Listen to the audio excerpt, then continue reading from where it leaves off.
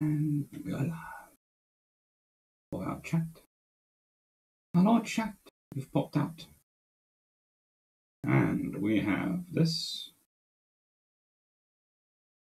We'll go to a live chat because we always prefer that to the top chat. And we'll do this.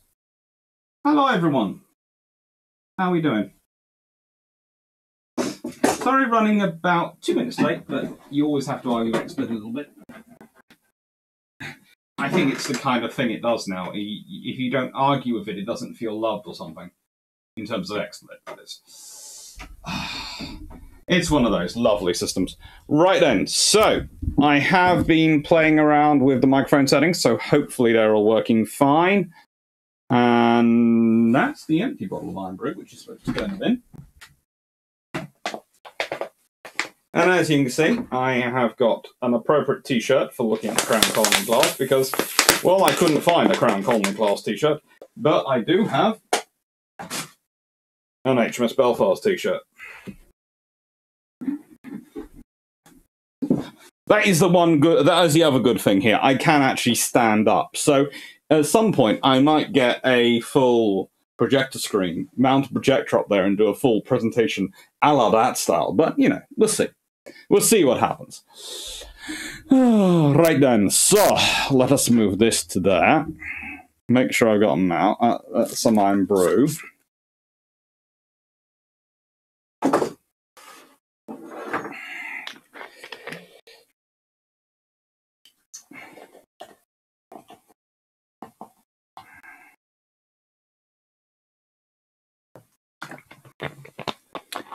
And let's see who we've got live with us today. Who have we got chat on the chat?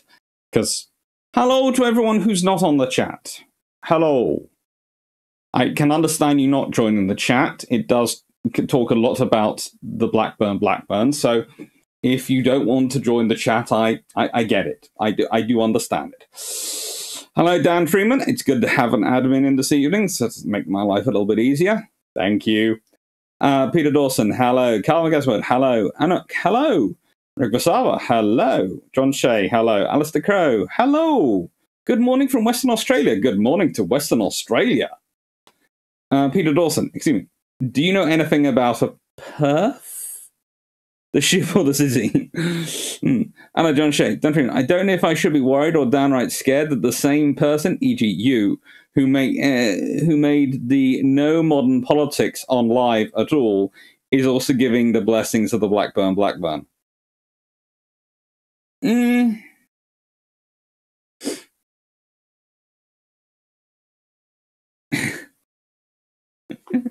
Dan Freeman, I prefer to direct attention towards the contentious areas of made-up cults and ugly interwar aircraft. Or should that be made-up cults about ugly interwar aircraft? Modern politics tend to create strong feelings that hinder entertainment. They do, and hinder education as well.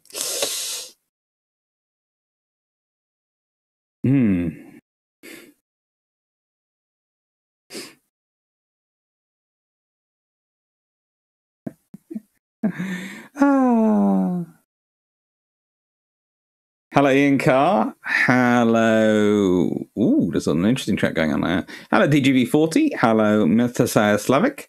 Hello, Shane F. Hello, Nautic Wolf. Hello, Wesley Phillips. Hello, Derp Squad. Hello, Aviator Enterprise. Hello, DV28L. I don't think I've seen you before, so hello. And hello, Baelenora. Hello, I have some Scottish tablet. Alas, no Iron Brew to go with it, just whiskey. I'll accept whiskey on the grounds that, you know, occasionally Drakenfell does switch between the two. I don't, but he does. That's good. XSplit marketing strategy. The longer people use it for free, the more irritating bugs are introduced. Trust me, I've been using it for free now for over a year. So, well, no, it must be coming up to a year. Yeah, it must have been March last year. Must have been. I sort of started this, didn't I? March, or was it May? I have no idea. Oh, good lord, that's going to be an interesting one. How long have I been using XSplit for? Actually, because I didn't start off with XSplit, did I? I started off with another program, which was terrible. And then Drak made me change to XSplit under fear of him coming and installing it himself. Good evening, JLF. Good evening, Ian Carr. Tom Golding, good evening. Hello, Silly Manicots. Hello, Force01. Hello, Alistair Shaw. Hello, Stardust Student Aviator. Hello. Hello, Jason Miner. Hello. We've got a whole load of new people in here. That's nice this evening. Hello, Stafford Thompson. How are you doing?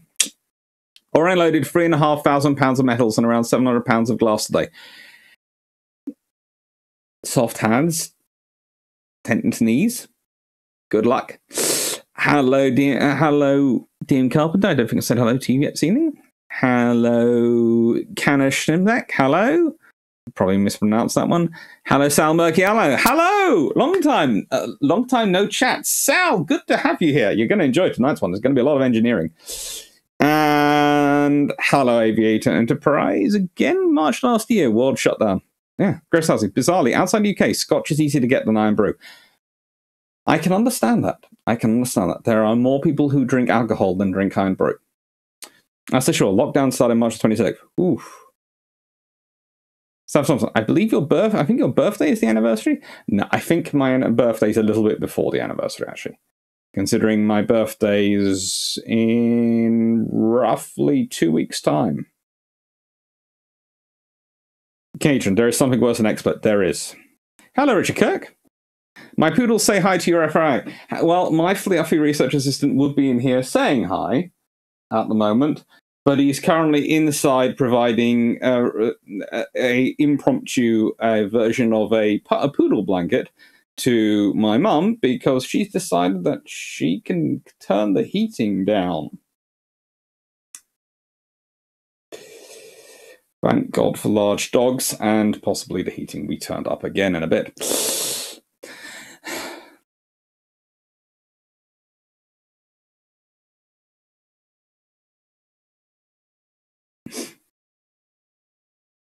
So awesome. Metals are 45 to 60 pound boxes. Glass are in sheets, so yeah, using gloves. Same here, March 17th for mine. March is a good month to be born in. Jemma, it has to be around March because I became a mod in May and you had been doing this for a while before I got there. So it must have been around March. Good Lord. That is a long time to think about. Anyway. Today's topic, and make sure I'm in the right position, is the Crown Colony class. And they're rather cool. It took me a while to get to them, but honestly, there is a reason for this. And there is a reason they are chosen. You might have noticed the lives which have become long patrols tend to happen earlier in the month. And there is a reason for this, because they tend to I tend to want to do a video talking about the comments on them. And I know I will get round to a video talking about the comments on the Royal Navy in the 1980s after I posted the finally got the slides to work. I went through it. The 1980s slide is still a bit weird, but it works now. I made some more changes, so now it will work.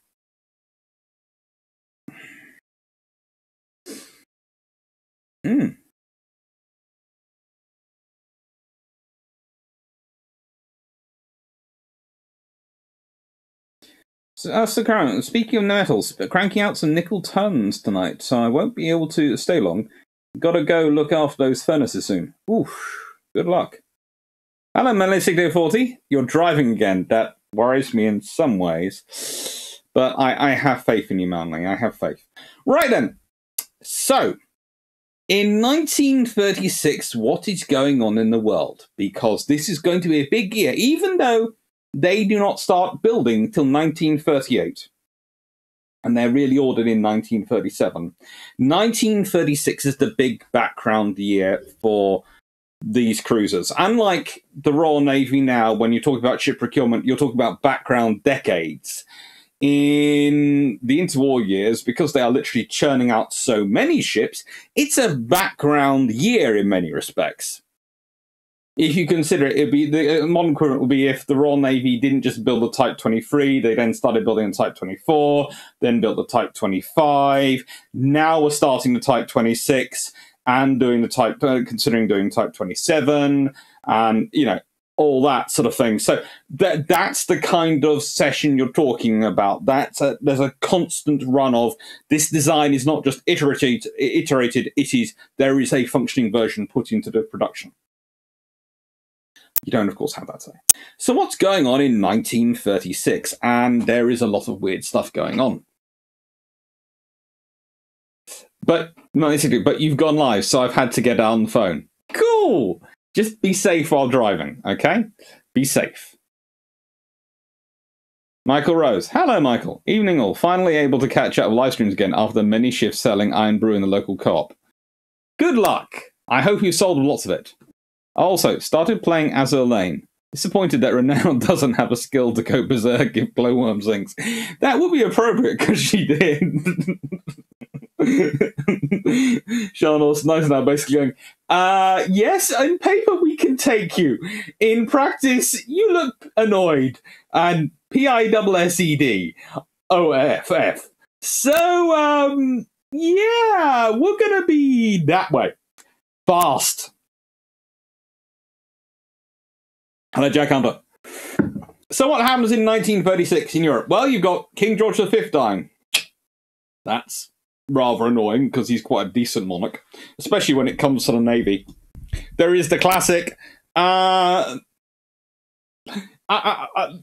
is one classic tale that the reason HMS Eagle doesn't end up as this amazing thing with tons and tons of torpedoes on it, as well as an aircraft, or some nighttime torpedo cruiser, as well as an aircraft carrier, is because King George V says to the Prime Minister, well, that sounds like a rather stupid idea. And when a king tells you the idea is rather stupid, this is the thing. People often forget about monarchy, and this is one of the love things, is the more they've lost formal power, the more they've gained informal power. In that they're the one person the Prime Minister has a weekly chat with, who the Prime Minister has to tell legally, has to tell everything to. And who can turn around to the Prime Minister and go, that's a stupid idea, isn't it? Because their position doesn't depend on the Prime Minister. And the Prime Minister's position doesn't depend on the monarch. That is a unique thing. It's a facility which you do not have in any other system of government. I'm not saying it's the be-all and end-all and it's the reason to keep everything, although I'm actually pro-monarchy, but leave that to one side. It's a unique thing, which is actually quite a cool idea. You know, you have someone who the elected leader of the country can go to and go, these are my plans. And they can go, well, I'm not going, you trust me not to tell them to anyone else. But that is bloody stupid. It works. Unfortunately, that means Edward VII. We'll get on to him in a bit. We have the 4th Winter Olympics in Germany, which never gets as much attention as the Summer Olympics, but the lovely leader of Germany in the 1930s, who, if I say the name of, YouTube will immediately start having panic attacks over, so I'm not going to say his name, takes full advantage of them. And swiftly after them, thanks to all that national popular opinion, then reoccupies the Rhineland. And everyone's going, well, it's technically part of their country, and technically they should be able to have troops in their own country. Yeah, so we're not going to do anything about it. That's the point. Here's the thing. If France alone had done something when Germany reoccupied the Rhineland, probably the whole thing would have stopped. It's the whole thing when you're dealing with dictatorships. If you look back and you look at the small things, they take the small jumps at the beginning, because they always do a small one. If you reacted then, instead of going, I'm going to send a sternly worded note, they would have run back, because they're basically bullies. Most dictatorships are. But once they take a small bite, then take a bigger bite, and a bigger bite, and a big bite, and eventually you end up with a world war, whether you wanted one or not. Because, of course, you did all this thing of kept giving in because you were hoping to avoid a world war. Because, of course, giving in is how you avoid a world war. Because World War I started because no one gave in. So World War II, they tried to avoid it, World War II, by giving in. And then that didn't work.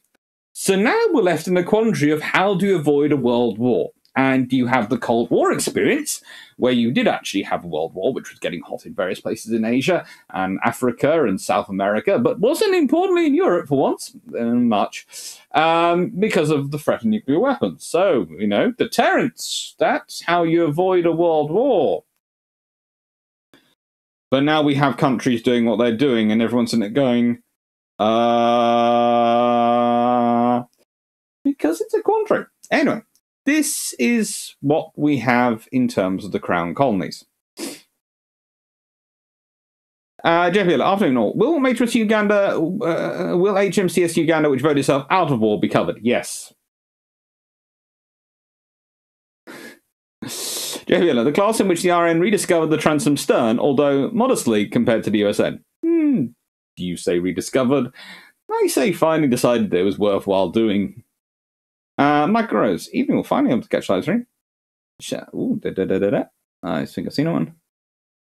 And Alistair Shaw, who do you convince when an absolute monarch won't change his mind? His wife. Well, their spouse probably is quite true, because there have been a fair number of absolute monarchs who weren't. I'm thinking there was a certain Catherine the Great in Russia, and a few Egyptian ones, and a few Chinese ones as well.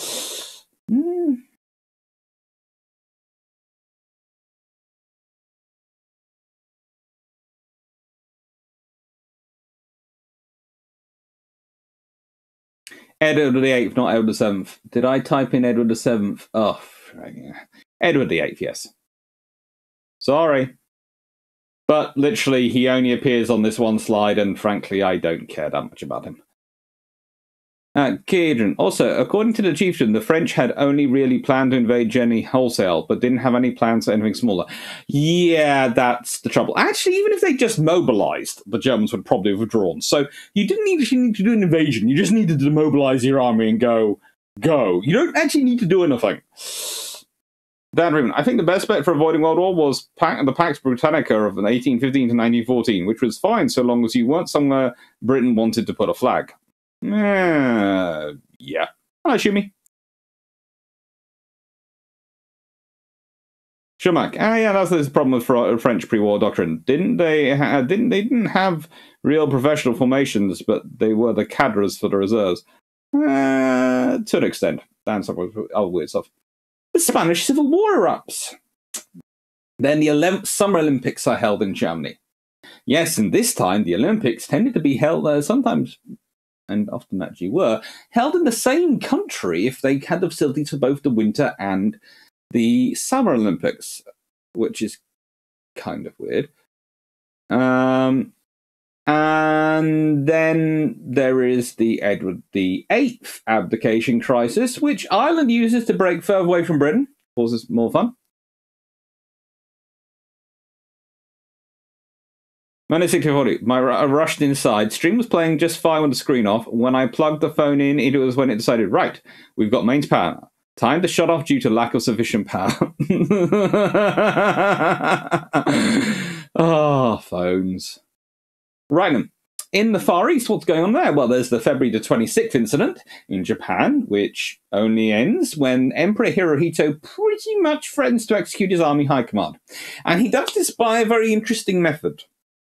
He basically, the army high command are going, no, these people, we don't want to do anything about them, we don't want anything. And he says, right, I will go to a radio station myself and broadcast myself as the emperor and say, I disavow of this. And anyone support it. Well, that would, of course, cause the soldiers to all turn on the generals and could have led to all the generals who had been tacitly supporting this attempted coup, which had attempted to capture and imprison Hirohito, as well as killing off many of his senior ministers, including one senior minister's brother-in-law, because they looked the same. So they got the wrong brother-in-law.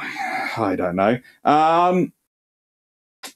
That's going on. There's the Anti-Comintern Pact signed between Germany and Japan. That's lovely. The Xi'an incident. Chiang Kai-shek of the Republic of China is kidnapped by Marshal Jiang Zuoheng. Fun. And there's the West China famine, which leaves an estimated 5 million dead. This is what's going on in the world. We've got the Spanish Civil War as well. Cute.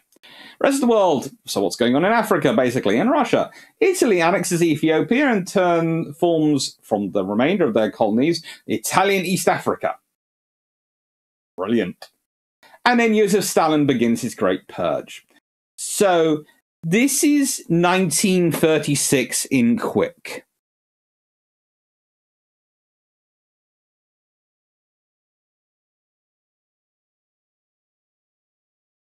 And let's be honest, this is a year when there will be a naval treaty signed. Yes, because with all this going on, there are politicians in the world who think, you know what we need to do to solve all these problems? Disarm!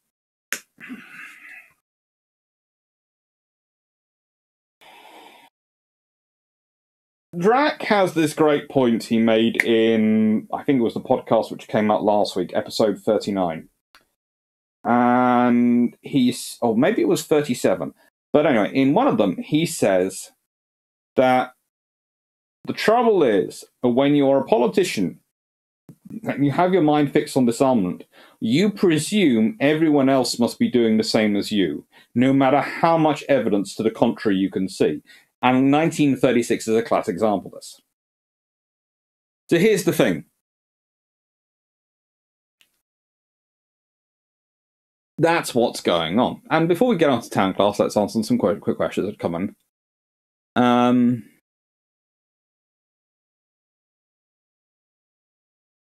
Gaijin, how many admirals were on the target list? Not as many as you'd think for an army versus the Imperial Japan era.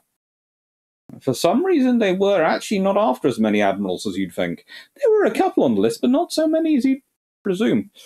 But remember, guys, nobody had political agency in pre-war Japan. It was all the US fault that the war happened.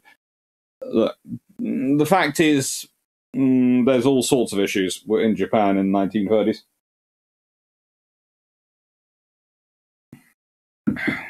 That was good. Edward VIII was probably given a choice between abdication and unfortunate but very fast slip in the bathroom. No, not even that. It was simple put, he couldn't marry the woman he wanted to because she'd been divorced and be head of England, Church of England. At that time, that was pretty much against the law. So, not just, and when I say pretty much against the law, I mean, technically, possibly could get away with it, but the monarchy couldn't have because of the way the national policy. So it's against the law in terms of the moral and cultural imperative at the time. Remember, this is a very different time than we have today. And also, I don't think Edward VIII really wanted to be king. He liked being Prince of Wales. I wouldn't be surprised if Prince Charles finds it ever he becomes king as well. He likes being Prince of Wales. You have a lot of fun being Prince of Wales, but it's like being the second in command of a warship. Yes, you've got a certain amount of pressure. Yes, you have a busy job. Yes, you have a lot of commitments. But ultimately, the buck doesn't stop with you. If there's a problem, it doesn't stop with you. You don't have to take the fall. You don't have to, you're not the one who's responsible. That's the king. That's the captain or the queen or whatever. That's the reality of being Prince of Wales. And I just don't think he wanted to be. He wanted the pressure. So, what's the Royal Navy building in 1936? Voila! The Town Class. And Didos as well, but we'll leave that to one side. The Town Class are the big thing the Royal Navy's building, and the Royal Navy wants lots of them. The Royal Navy really does want lots of them, and that's one of the reasons why the previous negotiations for a naval treaty broke down, and politicians have decided that in 1936 we're going to get rid of all the naval experts because they just get in the way. Well, one of the reasons why was the Royal Navy wanted lots of these. They really did.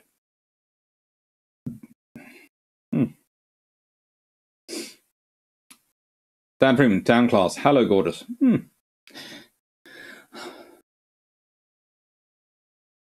Alternate history. King George V never takes up smoking and doesn't Father Edward. Different 1930s occurs. Very interesting, different 1930s.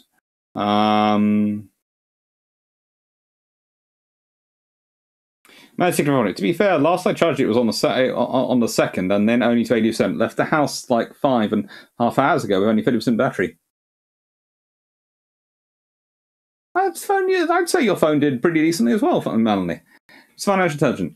It wasn't the US fault. It is the Russian. It was the US fault. All the US fault is the Russian line, often advanced covertly. It's literally Russian propaganda. Actually, no. It's usually people who try and take away agency from anyone who's, for various reasons. Peter Dawson, King George V's and illustrious class were ordered in 1936, but illustrious assistants were laid down early in 1937. Yep. Every chief of state is under enormous pressures. I feel bad for the monarchs. Yeah. Brent Paulus. Hello, Brent. How far back does development of the town and crown colony guns go? Quite a long way, because you must remember, this is what I could do with this shirt. This is one of the reasons why I wore this shirt. Right. So, it's all about getting this gun into service. Yeah. The Treble 6. See? I can use my t-shirt as a teaching tool. The Treble 6 is what the Royal Navy is really, really concentrating on. Right. Scott, there's apparently evidence that Wallace Simpson was put in the position to woo the king.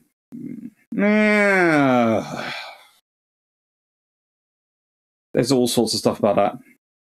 No. And Dido should be on a t-shirt. Possibly. Evening, Rowan Cash. Sure, I see some people say Roosevelt should have just caved and that Chamberlain was a moron for doing appeasement. This makes a lot more sense if you view it as a Soviet propaganda. Yeah, basically, none of them want a war, and they're not sure how to not have a war. And that's their problem.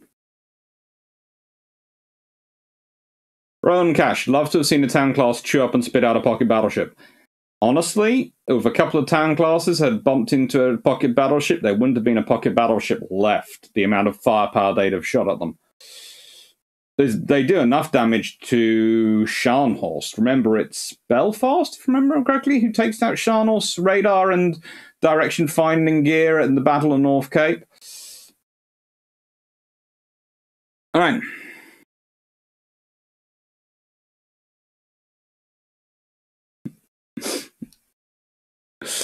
Do you know what? Hey, you can use your nipple as a teaching tool on that. No, I can't. Right then. Hello, Melanie 1640. Right. Why is your joke unallowed? What happened?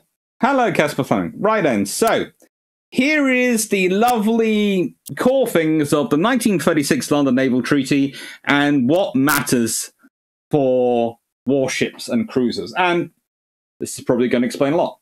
Article 1. For the purposes of the present treaty, the following expressions are to be understood in the sense hereafter defined. A. Standard displacement. The standard displacement of a surface vessel is the displacement of a vessel, complete, fully manned, engined, and equipped ready for sea, including all armament and ammunition, equipment, outfit, provisions, and fresh water for the crew, miscellaneous stores and implements of every description that are intended to be carried in war, without fuel or reserve feed water on board. Hello, water as armor. The standard displacement of a submarine is the surface displacement of the vessel, complete, exclusive water in the non-watertight structure, fully manned, engined and equipped, ready for sea, including all armament, ammunition, equipment, outfit, provisions for crew, miscellaneous stores, and implements of every description that are intended to be carried in war without fuel, lubricating oil, fresh water, or ballast water of any kind on board. The word ton, except in the expression of metric tons, denotes the ton of 2,240 pounds, or 1,016 kilos. B. Categories. 3. And this is, I skipped battleships and carriers for obvious reasons. 3. Light surface vessels are surface vessels of war other than aircraft carriers, minor war vessels, or auxiliary vessels, basically anything that's not a battleship, the standard displacement of which exceeds 100 tons and does not exceed 10,000 tons, and which do not carry a gun with a caliber exceeding 8 inches, or 203 millimeters. The category of light surface vessels is divided into 3 subcategories as follows. Vessels which carry a gun with a caliber exceeding 6.1 inches, Vessels which do not carry a gun with a caliber exceeding 6.1 inches and the standard displacement of which exceeds 3,000 tons. Vessels which do not carry a gun with a caliber exceeding 6.1 inch and the standard displacement of which does not exceed 3,000 tons. To Article 6. No light surface vessel of subcategory B exceeding 8,000 tons, standard metric displacement, and no light surface vessel of subcategory A shall be laid down or acquired prior to 1st of January 1943. Notwithstanding provisions of paragraph 1 above, if the requirement of the national security of any high contracting party are, in his opinion, please note, it's that's their phraseology, not mine, materially affected by the actual or authorized amount of construction by any power of light surface vessels of subcategory B, or of light surface vessels not conforming to the restrictions of paragraph 1 above, such high contracting parties shall, upon notifying the other high contracting parties of its intentions and the reasons therefor, have the right to lay down or acquire light surface vessels of subcategories A and B of any standard displacement up to 10,000 tons, subject to the observance of the provisions of Part 3 of the present treaty. Each of the other high contracting parties shall thereupon be entitled to exercise the same right. It is understood that the provisions of paragraph 1 above constitute no undertaking expressed or implied to continue restrictions therein prescribed after the year 1942. So, basically you have 6 years of treaty restriction on building as long as no one else does anything that worries you. And notice it takes down the cruiser. You're not allowed to build heavy cruisers, and you're not allowed to build those super light cruisers, which Britain's been building so many of. You've got to take it down to 8,000 tons.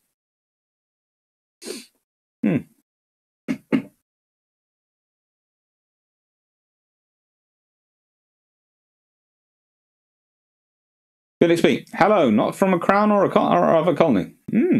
Tom Collin. Ironically, the collapse of the Anglo-Japanese reliance as a result of Washington Treaty may have actually caused the wars in Asia by Japan's pretty violent segue into a full-on Showa statism.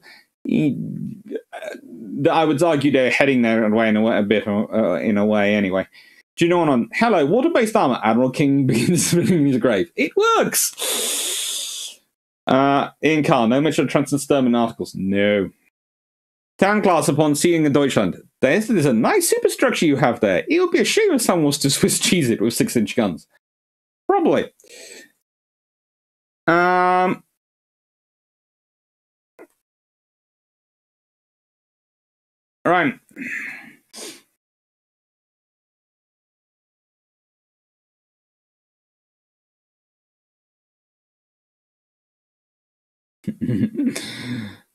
Let's see.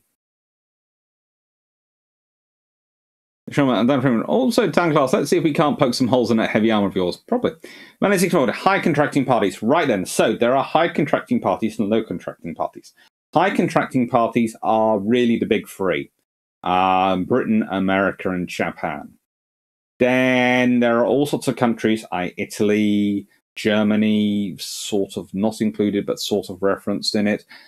France, who are in it, but they're low contracting powers in that they really aren't involved in it as much as the others because they don't have that bigger navies. And it is it's sort of a legal term for states, as Financial Intelligence says.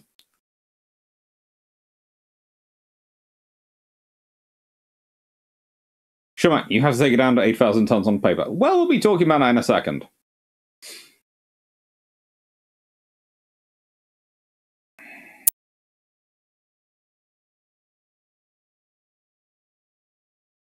And Financial Intelligence has put in some very interesting points here. It's the idea that they are all ultimately equal powers, ultimate on their own territory, equally international, hence the term high contracting. Contracting becomes, as in some languages, treaty and contract are the same word, e.g. Joan. And because their legal obligations to each other are positive, not natural. Ancillary power isn't an international law term, though ancillary is a legal term. There are minor powers. Legally, though, all states are sovereign until authority on their own territory.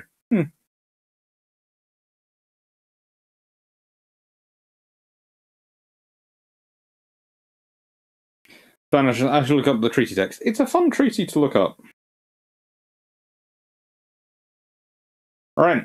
It is a fun treaty, but as you can see, there are a few problems in this if you're thinking, let's go back to, this is going on in the world, and yet we are going, we'll go through this.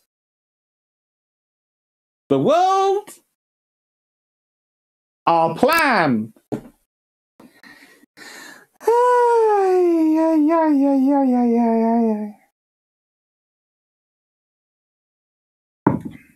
Basically, everyone's invited to be involved in CAR. Some people choose not to be involved, but they're involved anyway, because you cannot build. The high contracting powers are most of the people who can actually build the things, and they're not building them for anyone else if they don't fit the treaties. Samarkand, did the Town class feel less of a cruiser since the US Navy's Brooklyns and Japanese Marinas had 15 6-inch guns and the Town's only 12?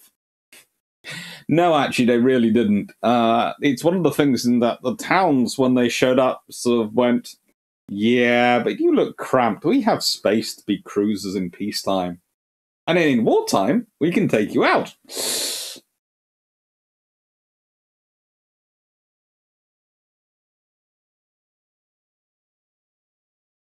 So, here is the debate that comes after the treaty. So,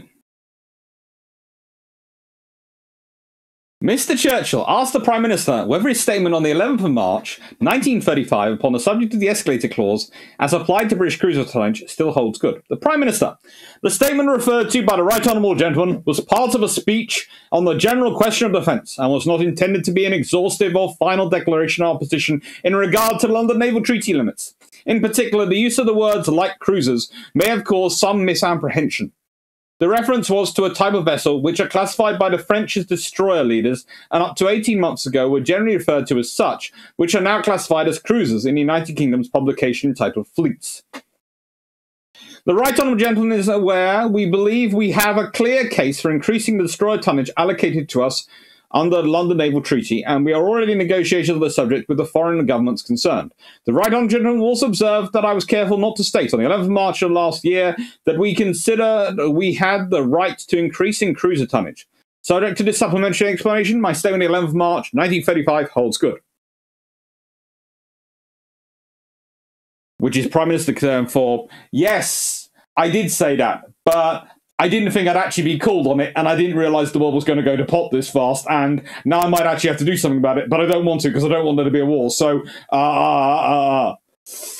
Mr. Alexander, have not the Right Honourable Gentleman's government already announced that they have a programme of 70 cruisers in substitution for 50, including 10 overage cruisers?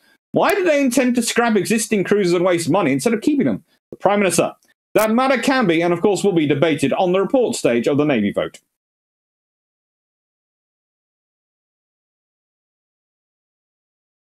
Again, the Prime Minister going, I'm not going to answer that. I don't want to get into this card. Mr. Churchill asked the Minister for Coordination for Defence, what is the authoritative tribunal for settling whether the legal construction of the 1931 London Naval Treaty makes it necessary for Great Britain to destroy 5 serviceable cruisers before the end of the present calendar year? Minister for Coordination of Defence, Sir Thomas Inderskip, the gentleman whose report would allow the Royal Navy to get back control of the Fleet Air Arm. There is no tribunal for deciding whether a party to Part 3 of the London Naval Treaty is entitled to have recourse to Article 21 for the purpose of increasing its tonnage beyond limits fixed by the treaty.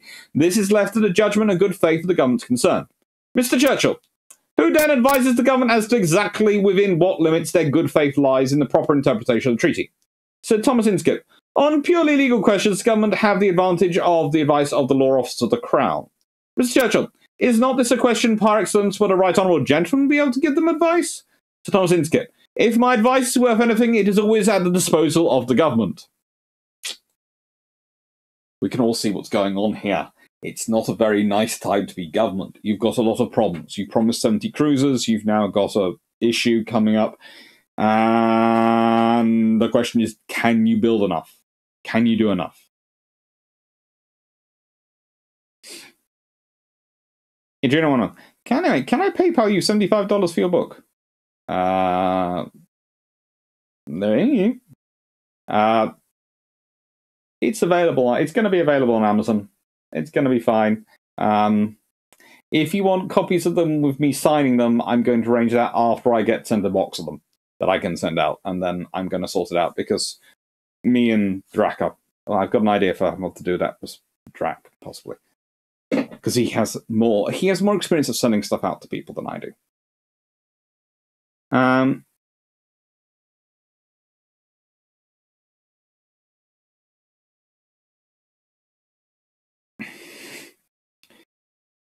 Dan, would the Crown Colony class cruisers have been lighter if they had not included escalators but just used stairs? In car, PM Stanley Baldwin, 1935. Yes, he's having fun. Did the Crown Colony class work better with 4 main gun turrets or 3? Mostly they ended up with 3 when they were changing them to have more AA. When they're adding on more 40mm and other stuff like that.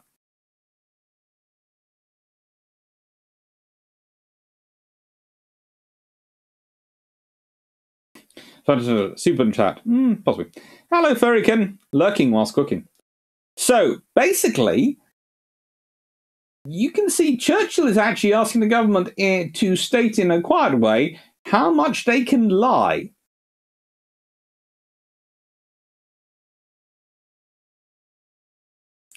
So, my point is here, and I'm going to be getting into this when we get to the Crown Colonies. There is some very interesting maths which goes on with them. So, some of you will recognise parts of this, because parts of this come from the town class. And might be the reason why the town class hasn't gone live on the Patreon yet, the slides, but they are going up there soon.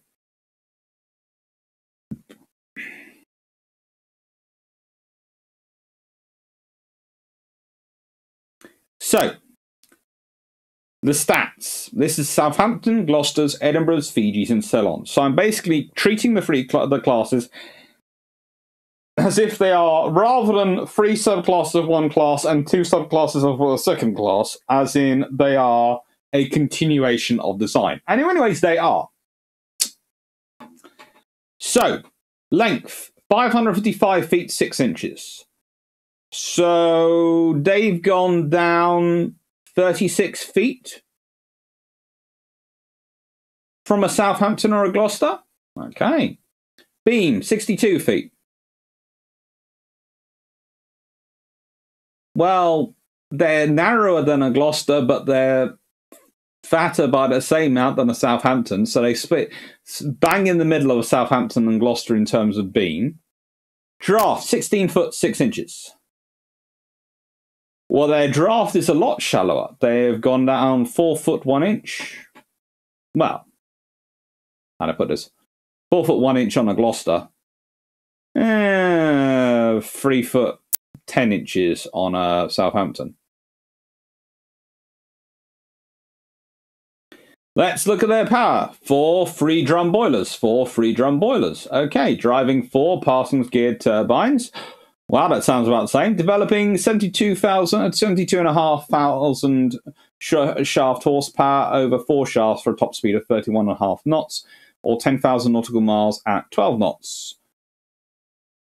Okay, so they've got 2,500 less shaft horsepower than a Southampton. But the Ceylons have got 80,000 shaft horsepower, and their top speed is technically 32 knots officially, but that means they have the same shaft horsepower as the Edinburghs, and only 2,500 less than the Gloucesters. 10,000 nautical miles at 12 knots? 10,000 nautical miles at 12 knots? Okay. Main belt. 3.5 inches. Well, 3.25 inches, 3.5 inches over near magazines. That's gone down from Southampton's, which is a 4.5 inch main belt. Magazines have also got 2 inches over them and under them, and it's on there 4 and aft. So basically, they've got 2-inch box, and then they connect to the. So they've got 3.5 inch on the belt and outside them. Decks 2 to 3 inches. And gun turrets were 1 to 2 inches. So turrets are broadly the same, although they are a modified version of the turrets in Edinburgh rather than those in the Gloucesters or Southamptons. And you have 12 6-inch guns in the Fijis, 9 in the Ceylons, 8 4-inch guns in the Fijis, 8 in the Ceylons, 8 well, in 2 quad mountings, pom-poms in the Fijis, 12 in the Ceylons, in 3 quads. Both have triple torpedo tubes. Both are theoretically fitted for two Walrus, but it's never fitted on Fiji or Kenya, and it's all removed mostly from 1944. Although there's one which might have into January 1945.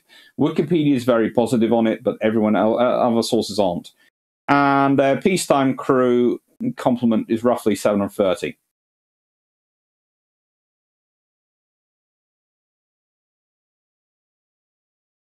Now, I can see what some people are saying already from this.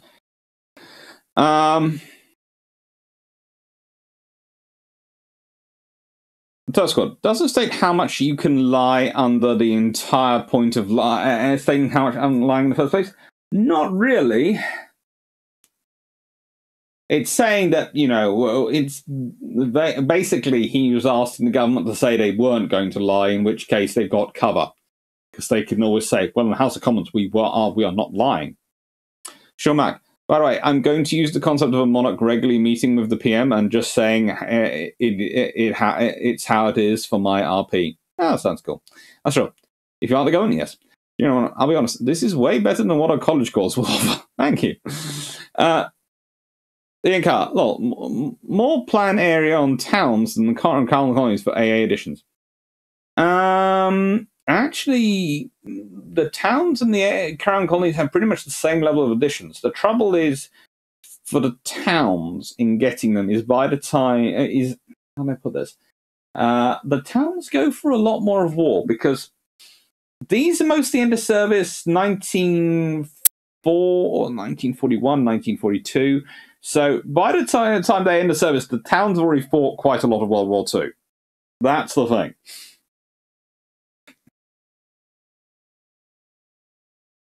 That's correct. Oh, from an earlier stream, the Free Southern Turbine engine might have made sense. Several ships at that time had a triple expansion power recovery turbine set up on 3 shafts.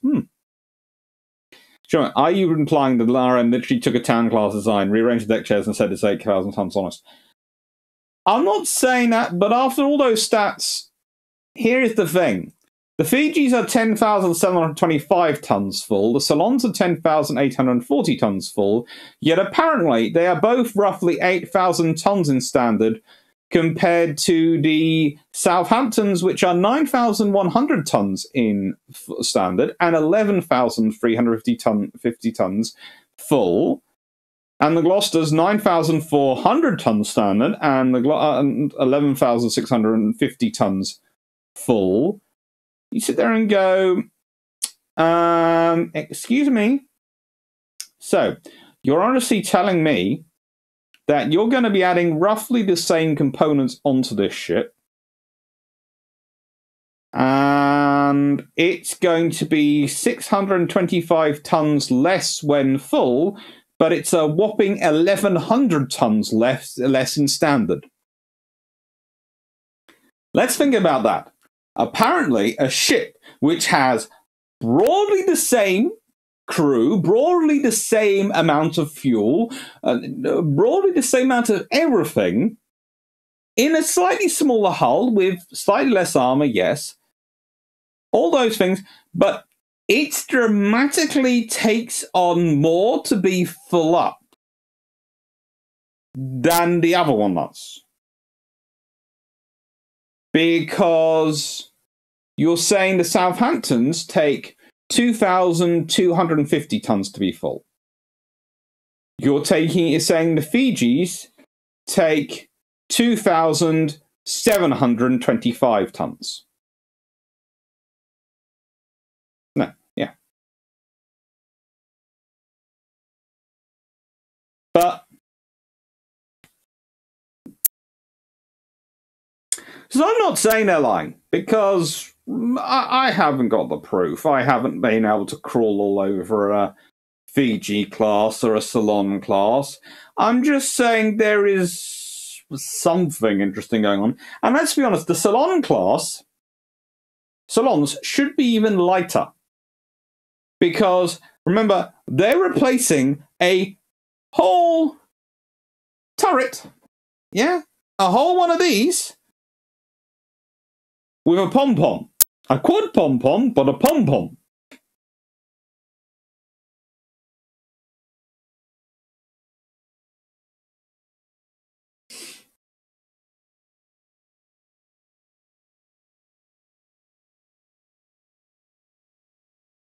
Casper Fleming, why the larger complement of Gloucesters? They could carry more Marines, and they had some other berthing facilities. 96, why do you say peacetime complement is roughly 730? How would that change otherwise? Their wartime complement could be up to 1,000, when they have all turrets manned and everything included there. They could have up to 1,000 on them.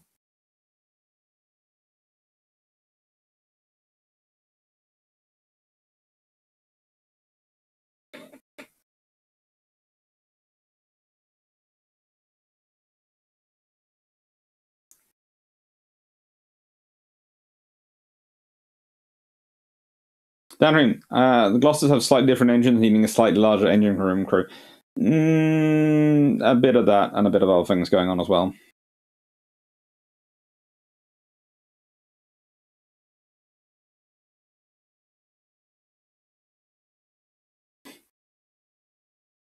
Downstream, was there a cunning plan to reduce the berthing spaces by recruiting shorter personnel for the Crown Colony class? Nope.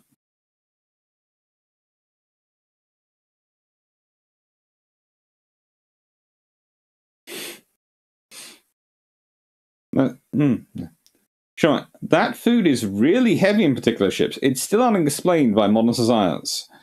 Hello, Constantinople. Khan, at war, more as people, more AA people, more AA, more people, more redundancy, and you can't do reduced manning at any time. Yes, basically, when you're in war operations, you need more people. And if you consider in some of the periods we're going to be talking about, they were basically running around with only one turret manned in peacetime. They'd carry all the shells for all the turrets, but they'd basically be mothballed. Cleaned, maintained, but not fired.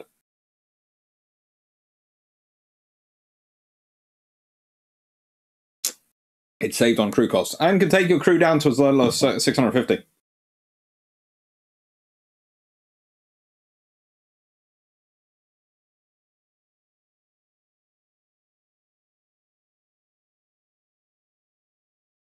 Did the Doctor ignore the tongue twister? Honestly, I didn't see it.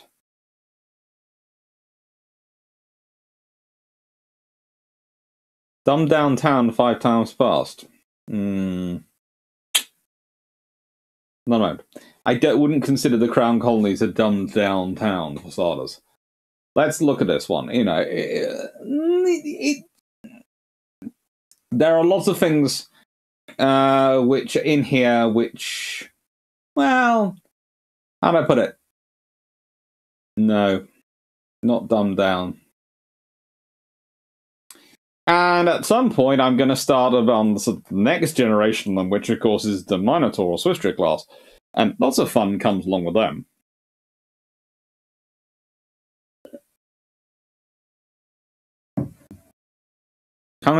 Free food weight. When you cram in 22 Sea Kings instead of 8, but can only shower once per week. See Bill Trumps. Actually, no. You have to remember, you had to draw a line around your body, and you could shower one half every other day, and you could use a flannel on Sundays to do other bits. And remember, those are Navy showers, so you have 30 seconds under the spray. If you're lucky, 45 maybe. There is a reason why long showers are called Hollywood showers. I think in both the Royal Navy and the US Navy from experience.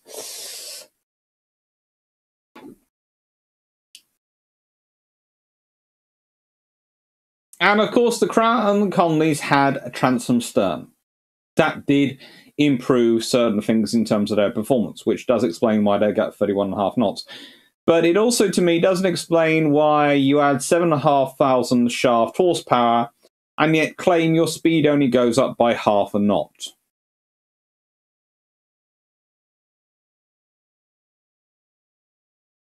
Think about that. Because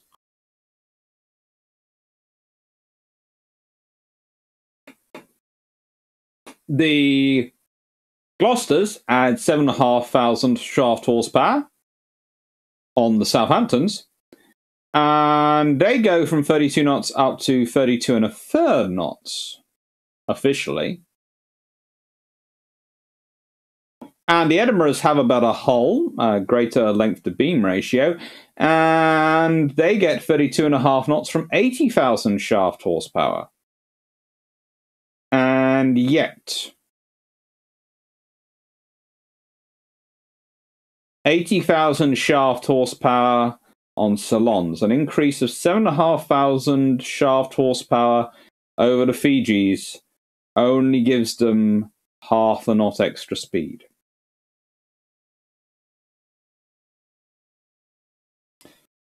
Again, I'm not being suspicious, but it seems a little bit light to me.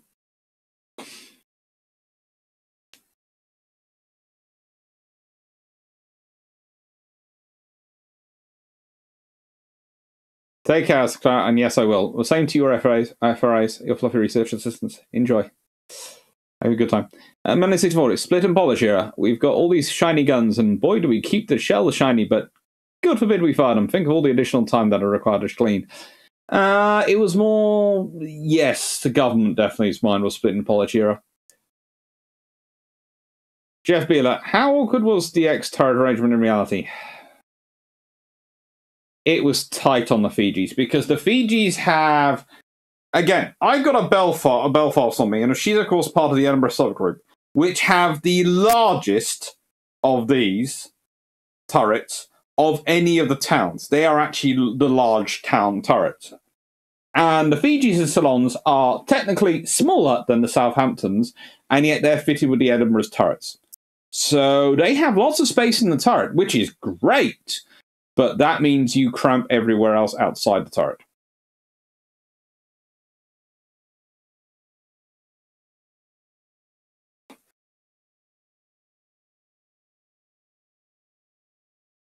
Dan Truman, Royal Navy still fires for the treaty. Oops, did we forget to put that engine in when we away the ship? Darn, and we just posted off the forms and everything. Yeah, it gets fun. So, Fiji Group, Part 1.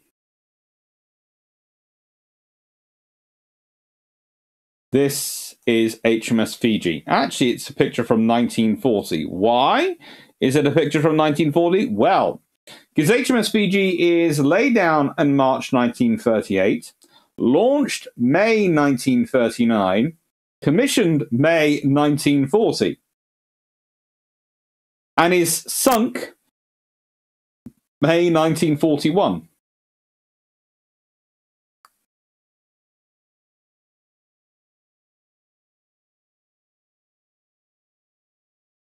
I don't know. She took part in the Battle of Crete. She took part, she patrolled the Denmark Strait for commerce raiders. She managed to miss Admiral Shearant's homeward run, and then she was assigned to Force H Gibraltar. Well, with Force H, she then starts doing operations to relieve Malta, and takes part in various operations there, and ends up in the Battle of Crete. Now, basically, she takes part in the escort, Force H's escort of Operation Tiger, on a heavily laden convoy bound for Egypt. And Fiji, instead of returning the Force H, is seconded to the Mediterranean fleet. So she's one of the ships which goes the whole way with the convoy. So the convoy isn't just about getting the material ships, the supply ships through. It's about getting the older ships. It's getting some more ships through as well to the Mediterranean fleet, which is running short of them.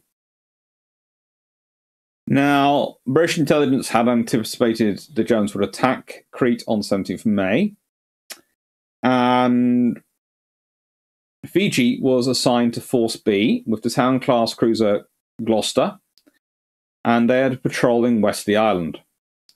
Their job was to rendezvous with the battleships Warspite and Valiant and their rest of their escorts.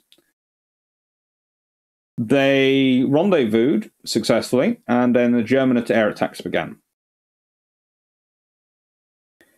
Now, these had little impact on them, actually, but they did exhaust their anti-aircraft ammunition. That afternoon, therefore, Cunningham ordered the cruisers to disperse into their original groups and search for any troop convoys in the Aegean. Germans spotted Force B shortly after dawn on 22nd of May, as the cruisers were streaming south to rendezvous with the battleships again. And while she was not damaged and directly hit during the attacks which followed, the near misses managed to knock out her anti-aircraft director. So now she's down to low ammunition. She's got no anti-aircraft director. Force B, which contained Fiji and Gloucester, as said, rendezvoused with Rear Admiral Rawlings and Force A1 and Force D under the command of Rear Admiral Irving Glenvin at about 8:30 a.m. And the combined forces reporting on their ammunition. At this point, Ajax is at 40% remaining, Orion 38%, Fiji 30%, Dido 25%, Gloucester 18%. Now, that means that Fiji and Gloucester are pretty much out of ammunition as far as air defense goes. This is a rather interesting discussion for the long war thing, which we're having in terms of build prompts at the moment, because this is the point. You're running out of ammunition. You only have so much anti-air ammunition. At this point, Ajax, 40% ammunition, Orion with 38% ammunition, and Dido with 25% ammunition are ordered to return to Alexandria with Irving Glennie's Force D to rearm, but Gloucester and Fiji remained with Rawlings' Force A1. And you sit there and go, well, why are they taking Ajax, Orion, and Dido home rather than Fiji and Gloucester? When Fiji and Gloucester have 30% and 18%, and the rest have more. Surely it should have been, if you're sending 3 cruisers home, you should have been sending home Fiji, Dido, and Gloucester, the ones with the lowest amount of ammunition left. Well, here's the problem.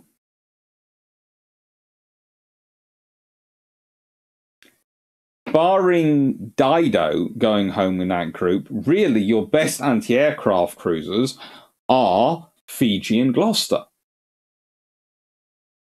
They've got a powerful anti-air suite. They've got all these pom-poms. They've got all these 4-inch guns. They've got directors. They've got large crews. They're stable platforms which can fire back. All these things are critical. If you send them home, you've got problems. So there is the reason. Unfortunately, this isn't that good for them. Because at 12:25 a.m., Force A1 received a request from Rear Admiral Edward Lee Stuart King to support HMS Need, a Dido-class cruiser, and the rest of Force C, which had been damaged. Force A1 heads east to the Kifra Channel and rendezvousing with them between 1:30 and 2 o'clock. King took command of the combined force as the more senior admiral. Fiji and Gloucester, at this point, are detached from the group to provide anti-aircraft support for destroyers Kandahar and Kingston.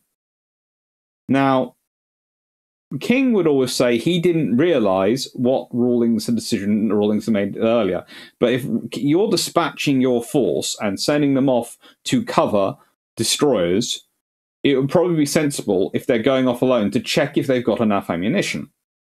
2 destroyers had already been ordered to rescue the survivors of the destroyer Greyhound, which had been sunk at 150.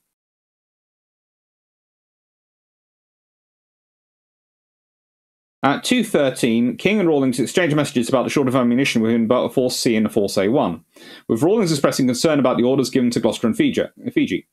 Following this communication, King issued an order to recall both Gloucester and Fiji at 2:47. So they'd been sailing away for 50 minutes by this point. Luftwaffe decided to focus their attention on the 4 ships dispatched to Greyhound. And they are under constant attack, and by this point, they've exhausted their supply of 4-inch anti-aircraft ammunition and are firing practice rounds. So is Gloucester. They're closing together, and Gloucester was struck at 3:50 by 4 bombs and was near missed by 3 others. Fiji dropped life rafts but forced to depart the area with the 2 destroyers because of the state of fire coming in from aircraft. These 3 ships then fought on and shot down 1 more attacker and severely damaged 2 others. And at 1900 hours, under heavy cloud cover, a Messerschmitt Bf-109 struck the cruiser amidships with a bomb. Now, this is one of the things I find kind of interesting, because they say it's a Bf-109 fighter bomber, but I'm not so sure about that. The forward boiler and engine rooms are flooded, and she develops a severe list. Fiji manages to maintain a speed of 18 knots, though, until another Bf-109 apparently hits her with another bomb that increased the list to 30 degrees. The abandoned ship was ordered in the face of the uncontrollable flooding and was abandoned, and capsized around 7:30. Her accompanying destroyers were unable to rescue any of the crew until after dark, when almost all of them were recovered safely. Sir Dudley Pound received a letter from Cunningham after this. The sending back of Gloucester and Fiji to Greyhound was another grave error and cost us those 2 ships. They are practically out of ammunition, but even had they been full up, I think they would have gone. The commanding officer of Fiji told me that the air over Gloucester was black with planes. Following the loss of both Fiji and Gloucester air attacks, the anti-aircraft ammunition being exhausted, all British cruisers were given standing rules to not allow their anti-aircraft ammunition reserves to fall below 40%. And in fact, if your ammunition fell below 40%, you could return home.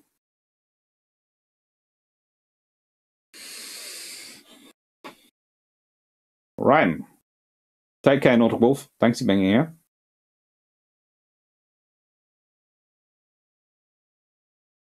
Then it takes 3 years to build a ship, 300 to build a tradition. Takes 3 years to build a ship, 30 to build a crew, and 300 to build a tradition. Yep. Good evening, Albert Zaski. Well, I was thinking of the rangefinder room on top of X turret, which disappears from the ship with the turret. No, it doesn't. It stays, I think. Message from 18%. Could you cover those remaining ammunition figures again? And that ship, that's specifically AA. That is specifically AA ammo. And if I go over the figures again, Rawlings, and this is on to the 22nd of May at 8:30 a.m. Ajax had 40%, Orion had 38%, Fiji 30%, Dido 25%, and Gloucester only 18%. At that point, there is not, under the rulings of that comes out after this incident, not a single one of those cruisers should have stayed.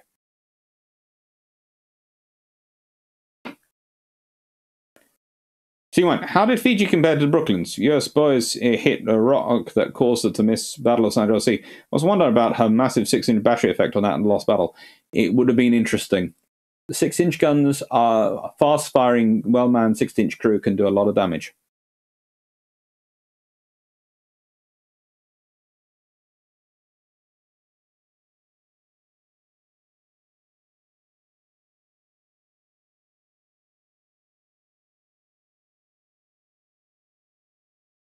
Jepila, how's need for more light AA handles? Systematically or ad hoc?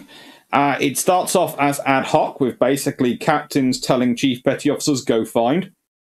And and XOs go find, and gunnery officers go find, and they did. At one point, the army is very upset because they stored all this Italian equipment that they weren't planning on using, but they captured from the Italians, and they go back there and they find all the guns have disappeared. And Italian AA guns work really well when you match them with British naval radars. They really do. So, that's what's going on, pretty much. So, how did Fiji... Oh, I've done that one.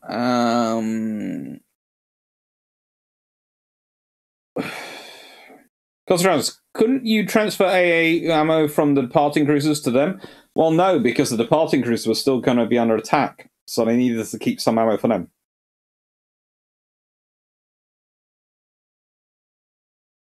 Inca, why are our own ships carrying practice rounds on Mediterranean 1941? Well, you carry the practice rounds because you will be firing every day anyway to keep up your practicing skill.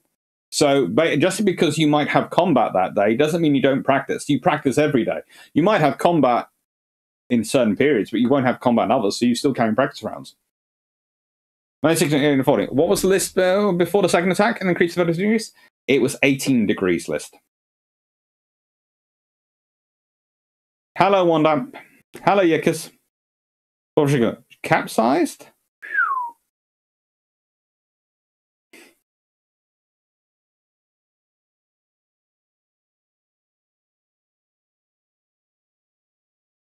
It seems to take about 30 minutes to issue orders that will get a couple of very new, well-built ships to go to bomb.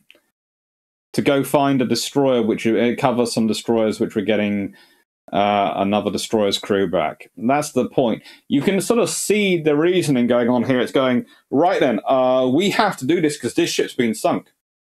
But it's the sort of thing which gets carrier damaged, it gets a battleship damaged, it gets all sorts of things damaged. Crete. Jeff Yella, is part of the problem that Fiji and Gloucester still had lots of main gun ammo? Yes, they still had lots of that. But, you know, that's useful if the Italians or Germans, well, the Italians turn up. Darius Rozowski, the Colonel, the Navy style stuff again. Exactly. Actually, it caused some problems because they brought some of the stuff back to be, some of the ships then they got transferred home. Or they turned up in American yards. And they still had this Italian equipment aboard. And the Americans were going, that's not on the plans. That's not a British gun. Where did you get this? Oh, we got it off the army in North Africa. What? There are some of the tribal destroyers. It's just, you're sort of going, what the hell are you that? Excuse the French. And yeah, the whole thing is just a huge amount of firepower.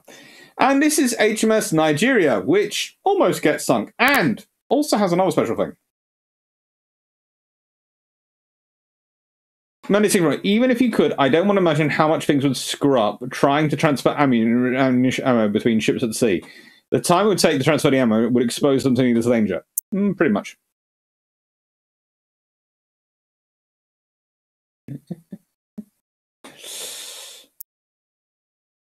Right then, so I'm going to restart Nigeria so that she definitely gets her full time.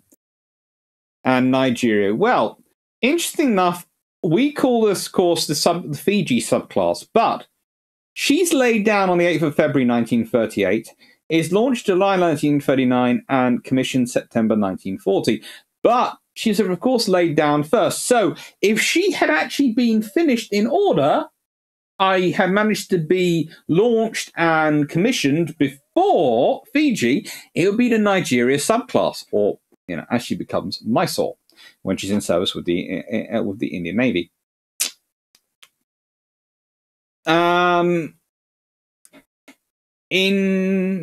She enters service, is commissioned in September 1940. She starts off serving in home waters and does some time on the Scandinavian coast, basically blowing things up. And in company with the destroyers Bedouin, Tartar, and Jupiter, yes, that is two tribals coming along here, intercepted the German weather ship Lauenburg in thick fog northeast of Jan Mayen Island. The German ship was detected through the use of HFDF, high-frequency direction finding. And the crew of Lundberg abandoned ship after they were fired upon, allowing the British to board her and take the code books of the Enigma machine and all sorts of things that were found. And it's one of the earlier captures of Enigma war material and came a few weeks after Destroyer Bulldog had, of course, captured its Enigma machine from submarine U-110. In July 1941, Nigeria became the flagship of Force K, commanded by Rear Admiral Philip Vian. During this period, Force K made 2 expeditions to Spitsberg, and that's Norwegian territory. First to ascertain the situation, the second in September to escort a troopship Empress of Australia, with Canadian troops and a team of demolition experts under Operation Gauntlet. Their task was to evacuate Norwegian and Soviet personnel from the archipelago and destroy coal mines and fuel stocks that might be of use to the enemy. Bear Island was also visited to destroy a German weather station. The 2 cruiser task force, Nigerian Aurora, diverted to intercept a German convoy during this time, and during this action, Nigeria sank the German training ship Brents, but managed to damage her bow, possibly due to a mine, and so she's sent to Newcastle for repairs. She then goes to the Mediterranean after she's been repaired, and she takes part in Operation Pedestal, well known for being a joyous thing for any ship. She was the flagship of the close escort crew, commanded by Admiral Harold Burr. He's a fairly decent admiral. Nigeria, unfortunately, is torpedoed and damaged by the Italian submarine Axum. As you know, Italian submarines are not that often heard from, but when they do quite well. But managed to make it back to Gibraltar, escorted by 3 destroyers. So that was a really good shot for Axum, because if she'd sunk the cruiser, she'd have just stripped the convoy of a cruiser. When you damage the cruiser, you strip it of 3 destroyers as well. And Admiral Burr, meanwhile, has to take command of the force from HMS Ashanti. Yes, that tribal-class destroyer. And so tribals keep turning up with Nigeria again, rather appropriately. Nigeria ends up being sent to the United States for repairs, which took 9 months to complete. She then goes and operates off the South African coast while they're warming her up. And in 1943, picked up 30 survivors from the American merchant James B. Stevens that was torpedoed and sunk by the German submarine U-160, about 150 miles northeast of Durban. Nigeria was then assigned to the Eastern Fleet from February 1944 until December 1945, when she returned to the UK to be refitted.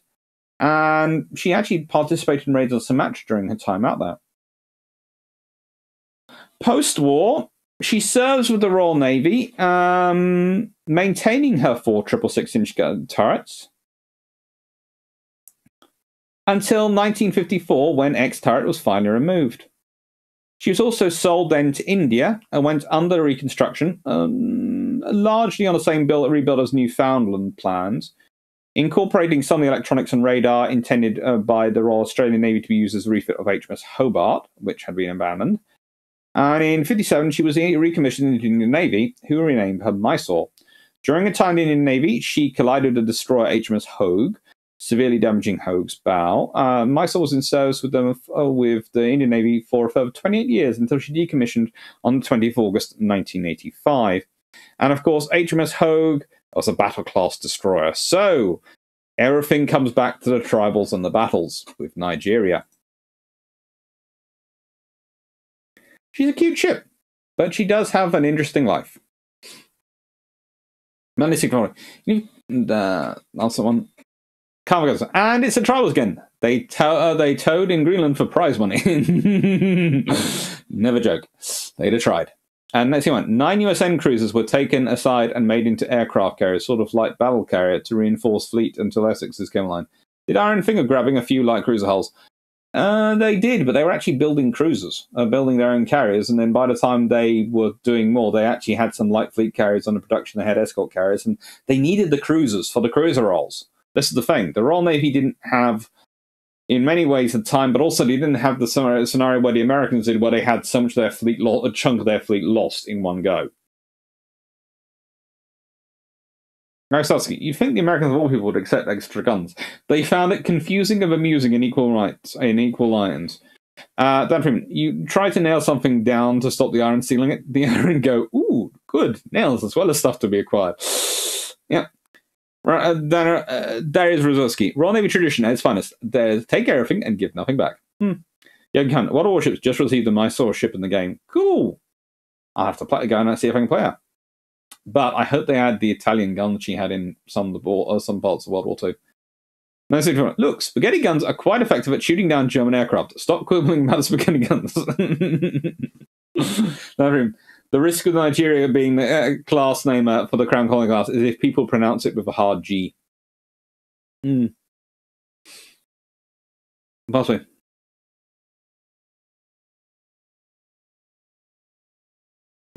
Downstream, RNT US dockyards with regards to Italian guns on the ships. Forget about it. We saw the fun you had with the Mafia during Prohibition and thought we would join in.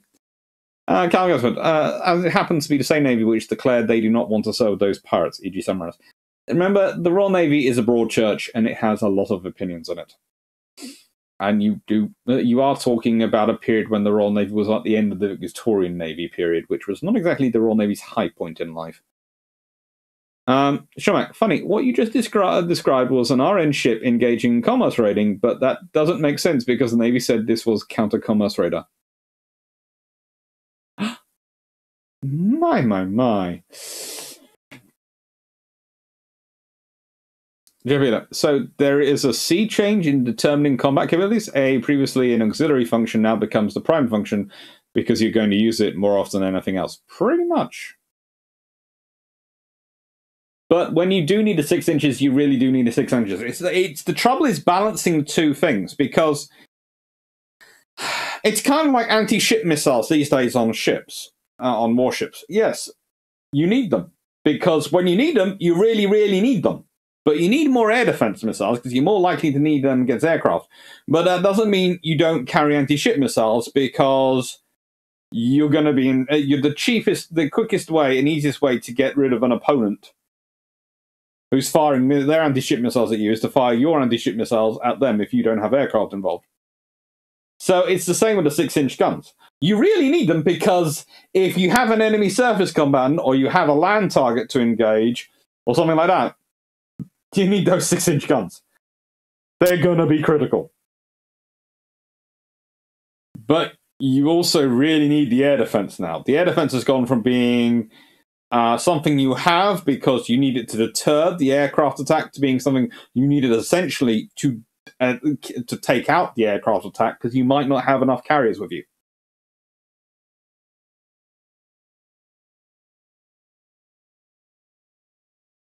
Do you know what? Mysore is a premium ship. I'll have to have a chat with them about that. 9640. Speaking of submarines, I've got to risk a sidetrack and ask your thoughts and opinions on the K-class. Can we say that for another video? I will do that on another video, the K-class. I will do a video on the K-class at some point. I might even record it over the weekend. Maybe not this weekend, but maybe next weekend. Send me a message on Discord and remind me of it.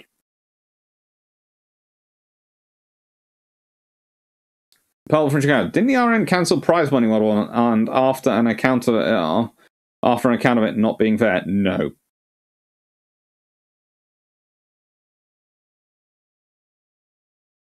Darren Lasky, just finished Drakenfels Wednesday into the videotape. Poor guy got the COVID shot and it flattened him badly. He had to cobble together an episode that required as little editing as possible. It has flattened him. We've been chatting. I've been checking up on him. He's okay, I think now. We've got Bill Trumps tomorrow to record, and I'm hoping he's going to be okay for that. We've got a good guest coming. But I'm going to try and keep it as painless and quick as possible. Hello, Del Filipino. The Filipino. 91640. If you're on the Discord, I'm up the top on the list of the people. All I know is my name's at the top of the people on the server. That's usually what I go with. Right then. Mauritius! Yes! Now, this is one of my favorites. I like number 8. I like C80, mainly because she's called C80, and I just think that's cool. And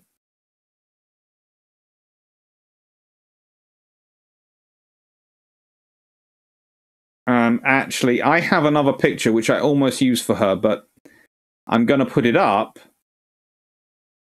But I didn't use it originally because, well, I just thought if I used it originally, it just doesn't give enough sort of picture.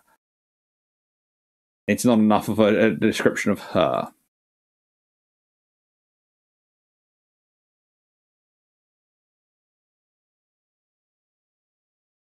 Now, where did I save it? Ah, yes. There you go.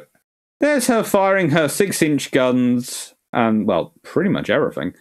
Primarily firing her 6-inch guns during a night action in Aldrin Bay between Brest and Lawrence on 23rd of August 1944. Mauritius was one of the first ships to be completed with an internal degaussing system, which managed to induce severe corrosion on the ship's fire main, the copper fire main. This defect managed to render her unfit for action, required refits, first at Simonstown and later at Singapore and finally at Plymouth. The future admiral of the fleet, Henry Leach, served as a midshipman aboard Mauritius during this time. She eventually joins the Eastern Fleet in 1942, but was withdrawn in 1943 to reinforce the Mediterranean Fleet. Yes, we had to take ships from the Eastern Fleet to reinforce the Mediterranean Fleet because the war against Italy was going so interesting there. After affairs following grounding, she was operational in June 1943 and thereafter participated in landings in Sicily, Operation Husky, as part of Support Force East, where she carried out shore bombardment duties. In September, she was part of the covering force for the Salerno landings, and then was transferred to the Bay of Biscay to stop blockade runners as part of Operation Stonewall. Why is it they always love the phrase Stonewall? Why is it comes up again and again in history? Now, however, she soon returns to the Mediterranean proper, and this time takes part in Operation Shingle, the Anzio landings. In June 1944, she covered the landings in Normandy as part of Force D off Sword Beach, then carried offensive patrols off the coast of Brittany to mop up the remnants of German ships in that area, and she's including sinking the Sperrbrecher 157, a German auxiliary ship, during the Battle of Ordon Bay. During the Battle of Ordon Bay, sinks 5, and I'm going to be trying to pronounce this, Vorpostenboot, or Vorpostenboot, which are basically German flagships, patrol boats, in one night. After this, she took part in returned to main carrier home fleet proper, took part in covering the carrier raids along the Norwegian coast and making any shipping strikes.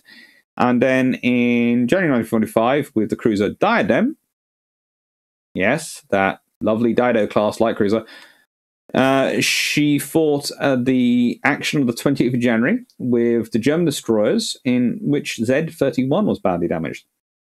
She was refitted at Camel Lairds between February 1945 and March 1946, before going to serve in the Mediterranean, where she takes part in the Corfu Channel incident in 1946. Then she returns to the UK in 1948, spends some time in reserve, recommissioned to go to the Mediterranean again, then goes until 1949, then goes and spends 1941 to 51 in the East Indies Station with 4th Cruiser Squadron, before returning to Chatham in December 1951. She's placed in reserve in 1952 and remains there until 1965 when she's sold for scrapping.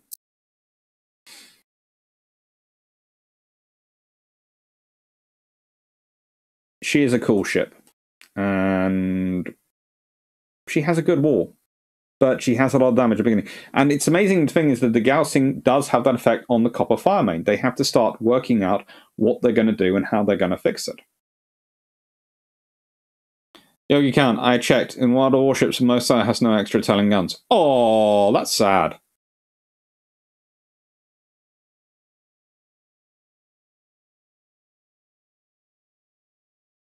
People are all alternatively impressed or displeasing when I tell them of a submarine in service in 1918 that was capable of 24 knots on the surface. I've obviously left out a detail or two. Yes, they are, but it's fairly cool. K-class are cool, and I will do something on World War I submarines at some point. as I said, I will do something on the K, a little video on the K class if you want. If just remind me on Discord, and I'll get onto it. Avian Empress, my father got the second round of the vaccine, and it gave him flu-like symptoms all weekend. When I had, as I've said before, I had my shot because of my mum and sister being shielded and all the things they are. I had to get as well. They went up for their vaccines from the local vaccine place, and they actually got told off because I hadn't come, because I didn't think I was supposed to. And they said, no, he's supposed to be here. He's your carer. Okay, so I went up, and I had mine. And I have to say, it knocked me out for about a week. You can tell if you go back to the videos, you can work out which week it was, because I was feeling tired and didn't really feel right for the entire week. I didn't get that bad of symptoms, but, you know, that got worse, I think. I mainly had to spend a lot of time either being very tired or actually trying to hunt a bath because I was aching that much.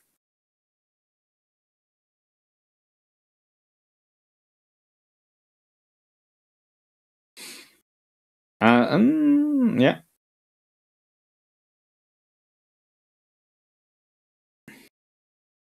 Mauritius aiming her guns at us. Yeah, I know. I thought you'd enjoy that one. I was wondering who would notice it.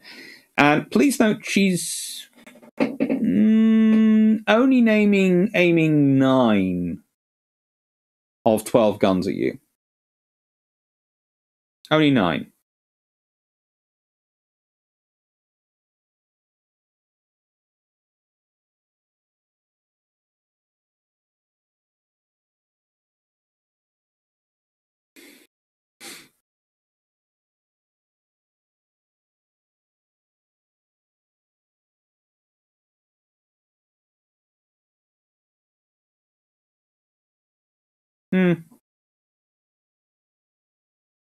Yeah, I do agree. And I had the AstraZeneca one.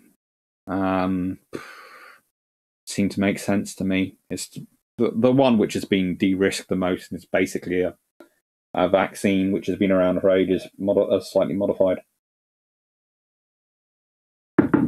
They basically took the SARS vaccine and went, we will take out SARS, we will put in COVID. It's far more complicated than that, but that's dumb. 9 is overkill. Well, considering how big the screen is and how accurate 6-inch guns are, that might hit something. So, Kenya! Now, I love this picture of Kenya, mainly because look at the boom going off behind her. Yes. And that picture, by the way, is taken during Operation Pedestal. So, when people tell me, I don't understand why aircraft caused so much damage in World War II and all this sort of thing, I go, have you seen the size of the booms they create versus the size of the ships? This picture I use so much because of it. You literally have a cruiser sitting there going, hello, I'm sailing along, and there is a mighty boom behind it.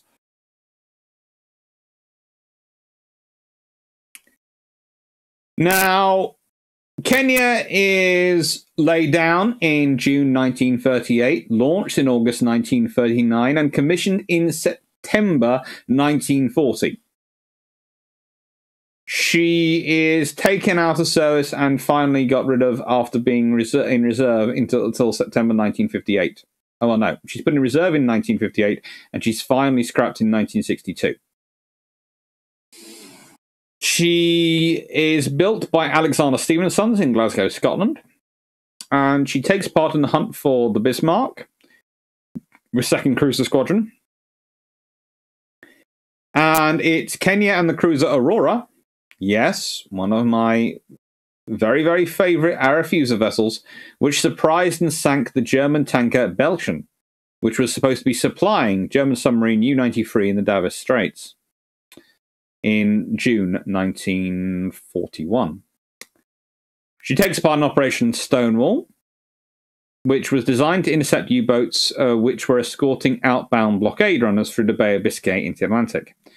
After providing escort to Malta convoy at Halberd on the 24th of September and 1st of October, 24th September to the 1st of October, Kenya and the cruiser Sheffield made to intercept the blockade runner at Rio Grande, destined for Japan and escorted by U-204. Rio Grande escaped, but another blockade runner, Kota Penang, was sunk on the 3rd of October west of Cape Finisterre.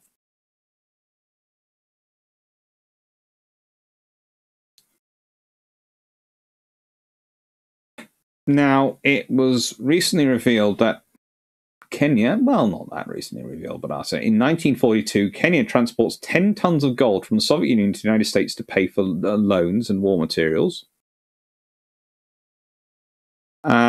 She managed to avoid air attacks by Germans on the 27th and 28th of March in 1942, and managed to avoid quite a lot of damage in various other attacks, which meant she received a nickname in this period. Now, you would think it would be a lucky lady or something like this, but no, Mountbatten had an idea. Oh, good Lord. Mountbatten had an idea, and the idea was you paint ships pink.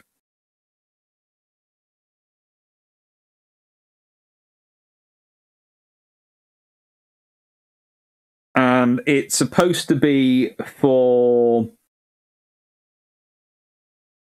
a camouflage color, sort of to disappear from sight in sort of, I don't know, Arctic conditions, I presume. Anyway, Mountbatten pink or Plymouth pink, and so she's called the Pink Lady.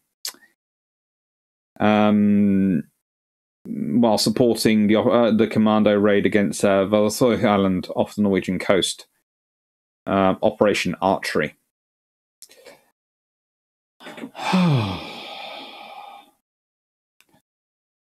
She survived. She was not hit, arguably, at some point, because the pink camouflage blended in with the pink marker dye the Germans using in their shells, preventing German spotters from distinguishing between shell splattage and the ship. I think it's just because they were laughing so much at seeing a Royal Navy ship painted pink.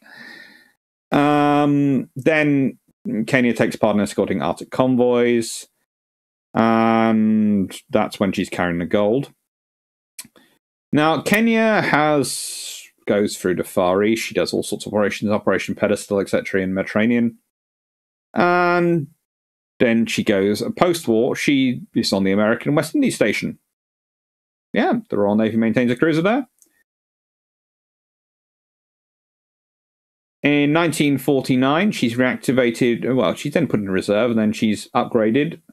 And then she's reactivated in 1949 to replace the cruiser London on the Far East Station, which means she arrives just in time for the Korean War. She bombards Choda in preparation for landing of 200 Republican Korean troops there, but unfortunately the troops never showed up. She also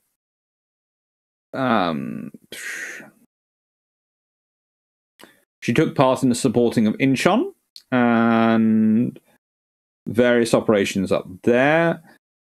Took some trips to Singapore. Yeah, has a standard career. Following Korean War, Kenya had an extensive year-long refit at Chatham with new radars and standardization of light anti-aircraft arms on the 5 twin Mark V Bofors and the 8 single 40mm guns. She then is sent back to take part in Korean War bombardment duties, and then she's refitted again and made a service of replacement for Superb on the West Indian Station. And as I said, paid off in August 1958, then put into reserve, and finally scrapped in 1962. Kenya has an interesting career. She's a cute ship.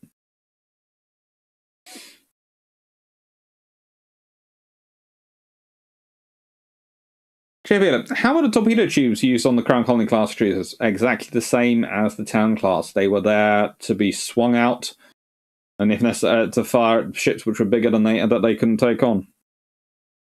Excuse me a second. I'm just going to find my phone to turn on my heater.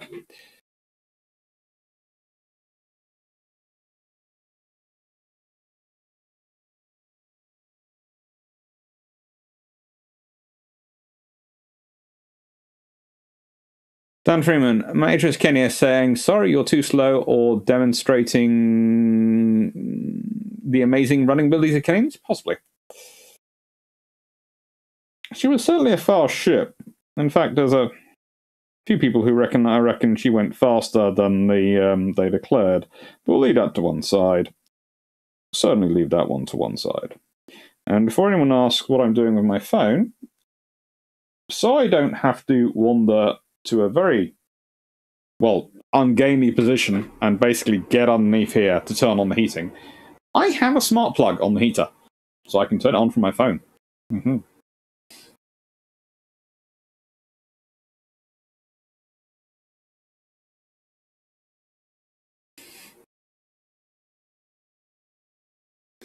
I wonder if this plane was peppered with shrapnel by Air in France, looking at the puff pad around it. Certainly having fun.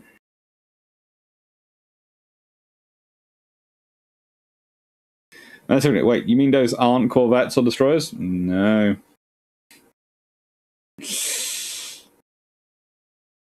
Death Squad, pink. Well known not to clash with blue. Mm-hmm. As a short, pink reflects the less than most colors, but black and looks weird. Encounter. See also Desert Pink SAS Land Rovers. Yes, that's the SAS though, Dan. That's the SAS. In car. PR Spitfires were sometimes also painted pink. Mm-hmm. Grosowski, shades of the submarine in the film Operation Petticoat. Don't go there.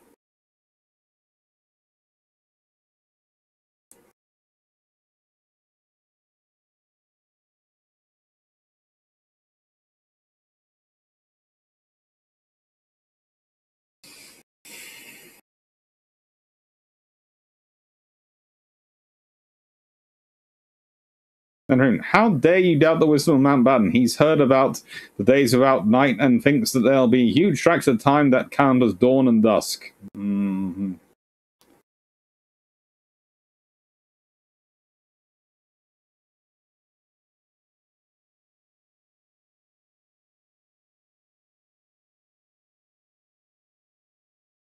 Take care, Wesley. Good luck.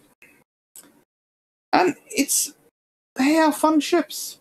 They are really fun ships. Now, I'm going to put this up here for a second, and I'll be back in a second. Someone's just popped to the door.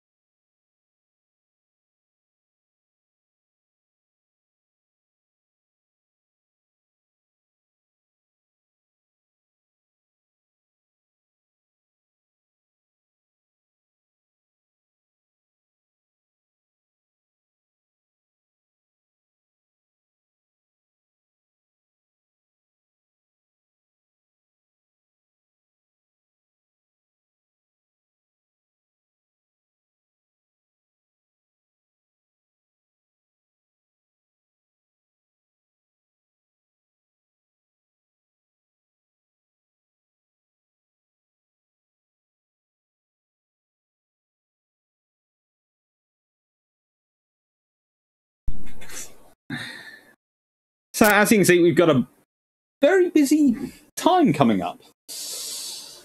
I've got World War II TV tomorrow, Operation Claymore, which is actually the anniversary of it today, but they've got a land war guy on today, and I'm going to be talking about the Navy ship, the ship side of it tomorrow. So that's me on World War II TV. And let's see, what else am I supposed to do at some point? Yeah, I'm supposed to say, if you like the videos, please like them. If you would like to see more, please subscribe. Maybe press the little bell down there. I'm also supposed to say, please consider Discord to come join the chat. Patreon if you want to fund my book habit, which my mum was already worried I'm going to need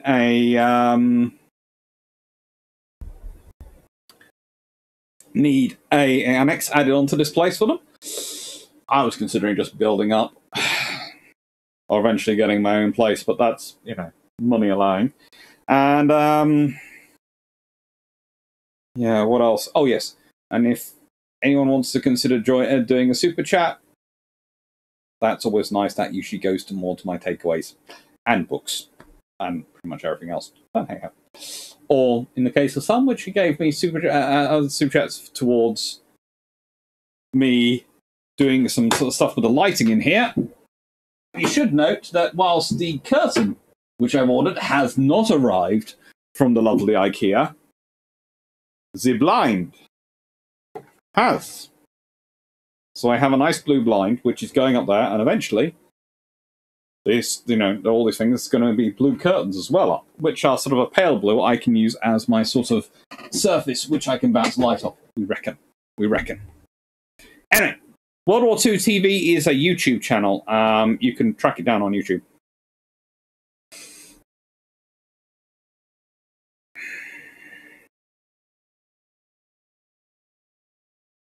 It's a good movie, though. It is. Petticoat Submarine is a good movie.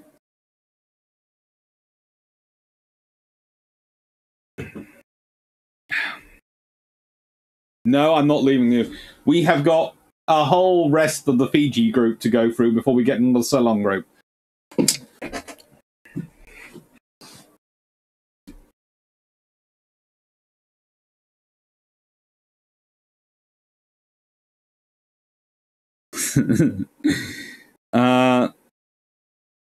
What did the colony class hit with their torpedoes? Okay, this is stuff we'll get into, but honestly, they didn't use them as often as the town class. The town class seemed to have had more opportunity to use their torpedoes, mainly due to the kind of battles they were in. But some of the ones we'll be getting to do get to them in the next subgroup. Hello, Warm Pam. Thank you for joining Discord.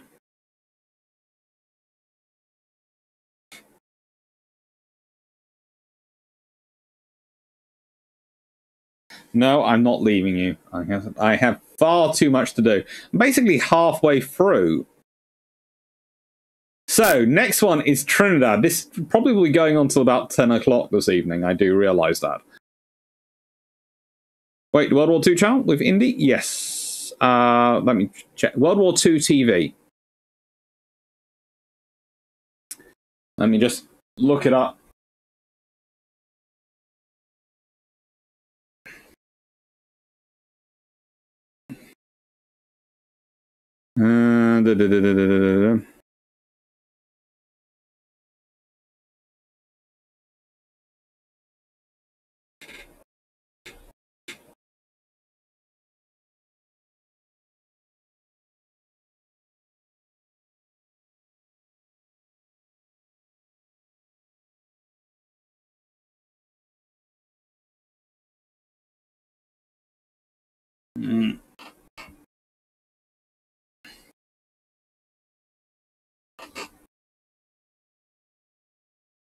It's probably better if I don't do it while I'm trying to do a live on there. So I will just start talking about Fiji while looking it up on my phone.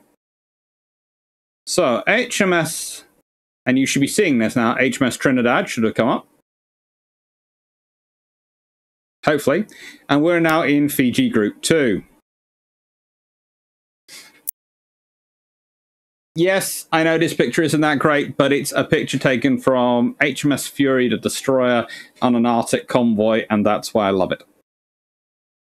JP, I love how the RN would not let the Canadian Navy and Royal New Zealand Navy rename their colonies because it would hurt the national morale of Uganda and Gambia.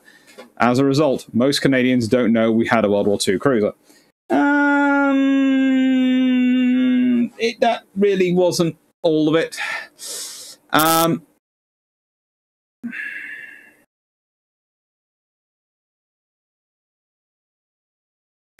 Stephen White, that's why we're doing bilge pumps. They're hard to categorize ship classes nowadays. That's why bilge pumps are doing their work on ratings. Well, ma'am, how many Crown Colony Scholars were I just joined? There were 11. So trust me, we're only on number 5. We've got plenty to go.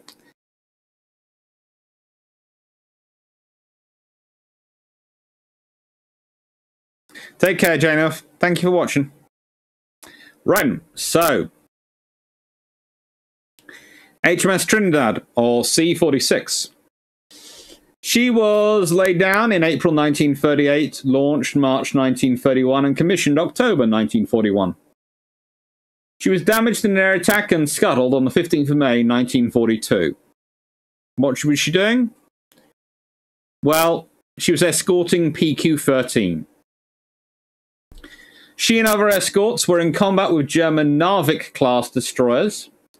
So these are the German destroyers produced after the experience of Narvik, where, of course, the Royal Navy Tribal-class destroyers go, "Hello, are you the German destroyer force?" The German destroyer force goes, "Yes, we are." The Royal Navy Tribals go, "No, you're not. You're sunk." She managed to damage the German destroyer Z-26 and then launched the torpedo attack. Unfortunately, one of her torpedoes had a fault, and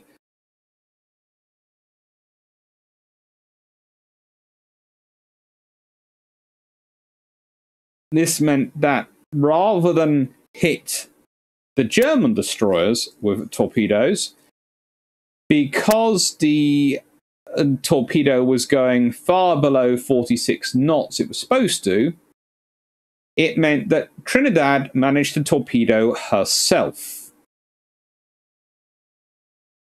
losing 32 personnel, 32 of her crewmen. Trinidad was towed clear of the action and was then able to proceed under her own power towards Murmansk.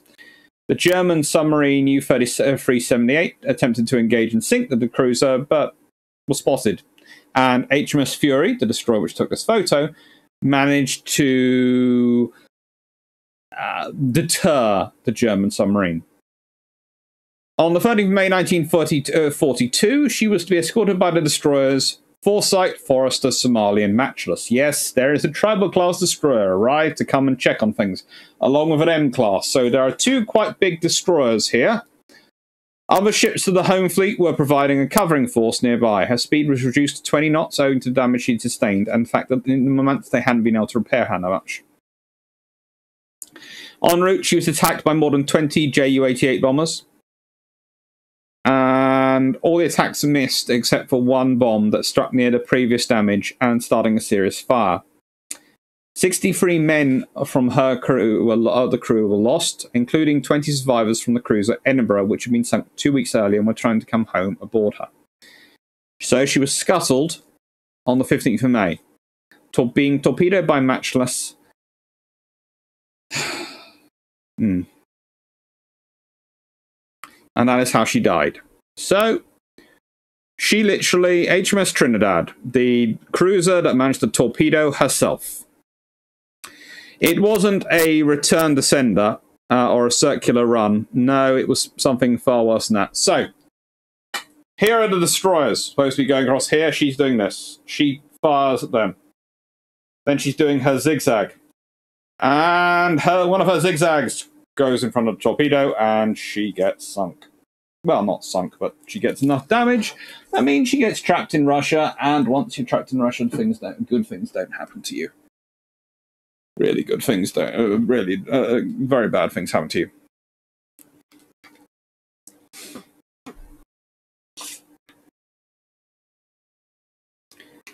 Dan Freeman, RN Tribal-class, doing their bit to help make exciting new homes for the fish out of the Kriegsmarine 1929 to 1945? Yes. No, it wasn't a Mark 14. It was a Royal Navy torpedo. Eventually it worked out what happened was the torpedo was so cold it had developed a fault because of the cold in the Arctic.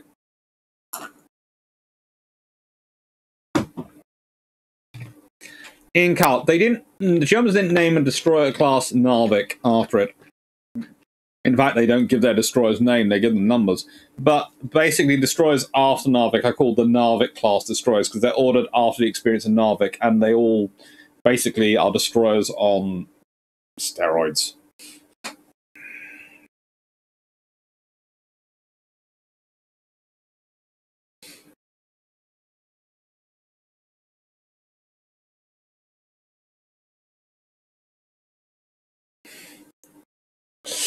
Simon, I miss destroyers and light cruisers. Nice, 2,000 plus gearing or tribal, but Guess with 20,000 subs with nuke power, they got overmatched by the Prey. I don't think they're that quite big, but you know, there are some of them which are interesting. Go away, Norton. You're starting to annoy me.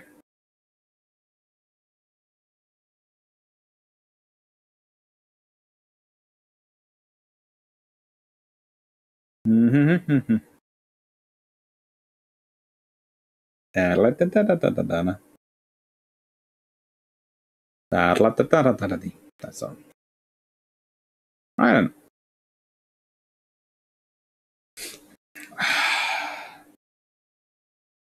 Money640, how does a torpedo run that slow? Literally because it's cold. They don't think its motor was... They think its motor was slightly blocked and not really working.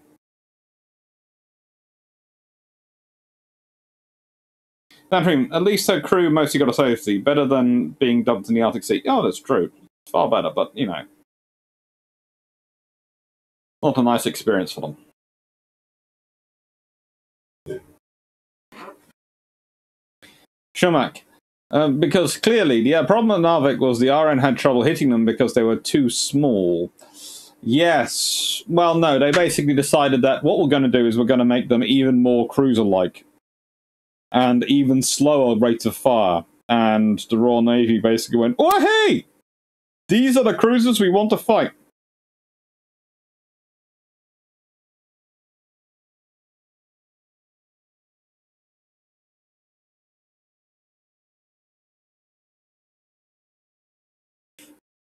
Actually, talking about World War II tomorrow, World War II TV.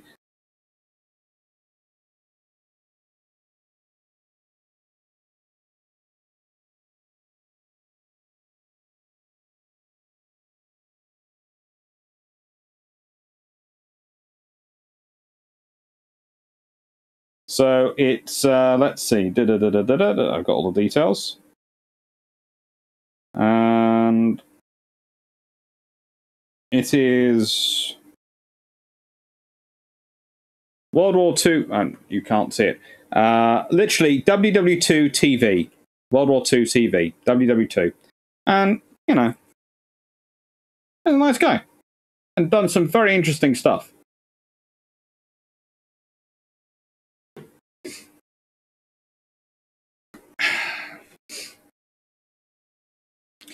Downstream, Germany, making destroyers of all the weakness of cruisers and light cruisers that can't actually cruise anywhere. Pretty much, yes. Ah, Trinidad. But here is a question which comes up. So, why is there an HMS Trinidad, which is a cruiser, and yet the colony's name is Trinidad and Tobago? Well, I have a reason for you. There is HMS Tobago. Yes! They do not just get HMS Trinidad, the cruiser which torpedoes itself. They get HMS Tobago, the frigate, which does actually quite a lot of damage. Now, these frigates are actually built in America. They are built to American lines, and they're pretty darn cool. They are 1,284 tons. They are 303 feet, 11 inches long. 37 feet 6 inches wide in the beam, and their draft is 13 foot 8 inches. They have 3 boilers supplying 2 steam turbines, which each generate 5,500, not 5,000, jeez, that'd be a lot, shaft horsepower for their shafts, for each of their shafts, giving a top speed of 20 knots. You can always tell I type these things in myself rather than get them from anywhere else, can't you? The spelling mistakes that go through and manage to knit through.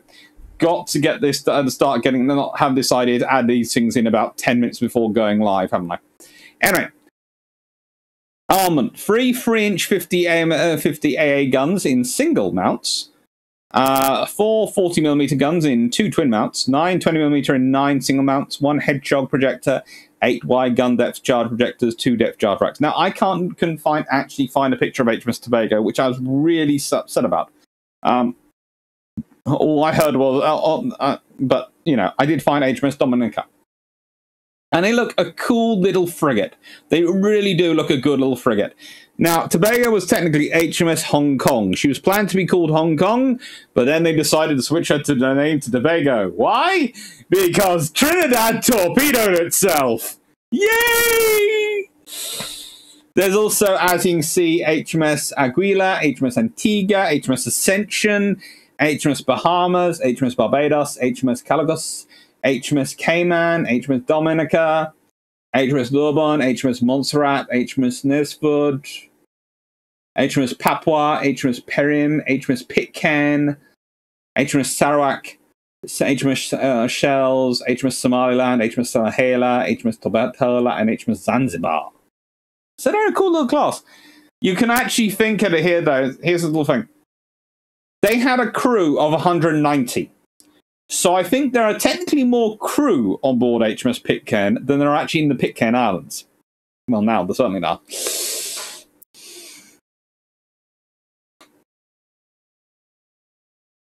Amok had an uncle who was a merchant sailor, did several Arctic runs, never talked about it. Yeah, it would have been really, really not fun.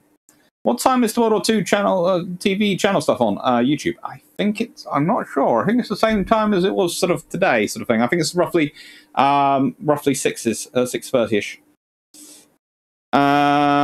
It's live. I do know it's going to be a live chat. We haven't managed to test any of the materials out, I don't think.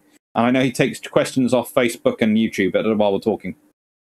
I was asking, actually, German Narvik type destroyers were designated Type 1936A. First one started construction in 1938 and has been launched in 1939. So prior to Narvik being a beating Kriegsmarine gun? Well, that's the interesting thing. Some of the Narvik designation is put back. I would say the 1936A, I wouldn't really call a Narvik destroyer. I would say the Germans' Narvik destroyers, I would say the ones which come after the 1936As, which I'm going to remember, which are... German destroyer, 1936 destroyer.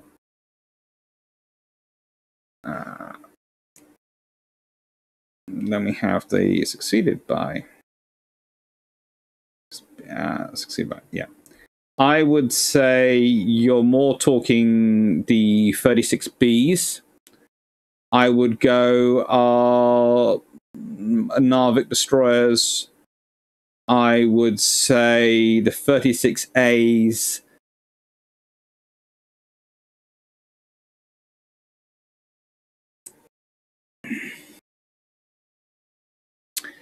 Probably the mob. Z31 to 39.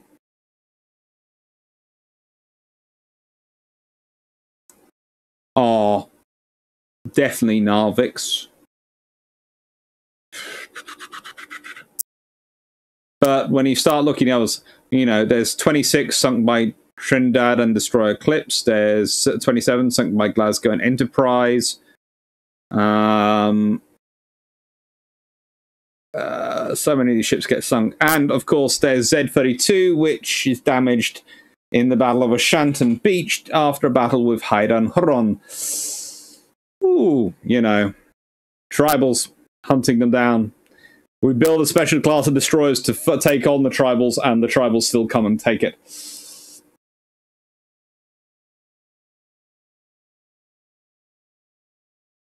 Tobago was built in an American yard. They're all built in an American yard. Dev Squad. Cold can cause major issues for fuel feeds. A British Airways Boeing 777 was brought down by tiny ice crystals in the fuel. Usually don't cause issues, but clog the fuel filter. Ouch. HMS Ford, hello! Are they based on any particular class of USN ship? I think one of the American frigate designs they're based on. There are a few equivalents. There are some destroyer escorts, which are similar to them. But mainly frigates.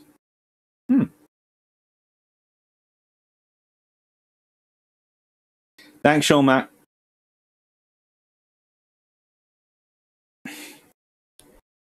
Let's see. I have got, carefully, because I knew this question might come up, I have the opening on the Colony class frigates. And they were built as basically a version of the Tacoma-class patrol frigates. So the Tacoma class, as they're called,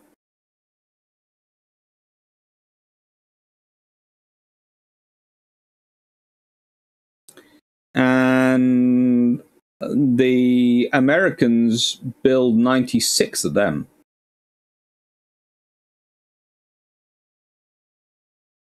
So that's what they're based off, the Tacoma class.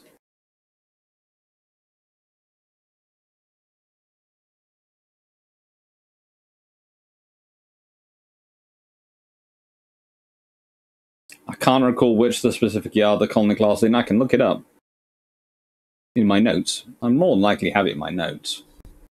I have most things in my notes.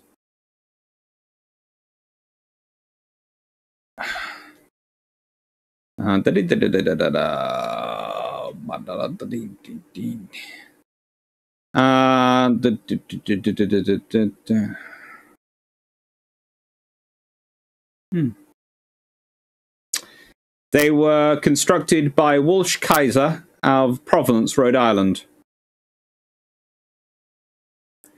So they're built by the Walsh Kaiser, the Walsh Kaiser yards. They're cool little ships.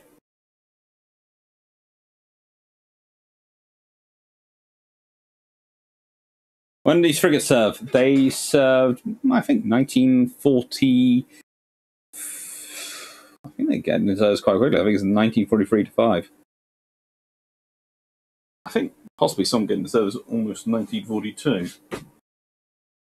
But what was I hunting for? Oh, my own brew. That's what I was hunting for.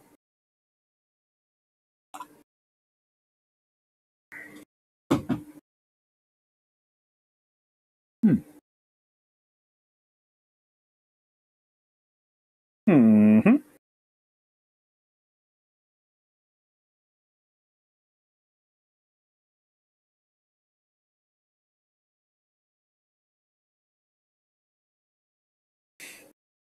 And now, turning the heater off.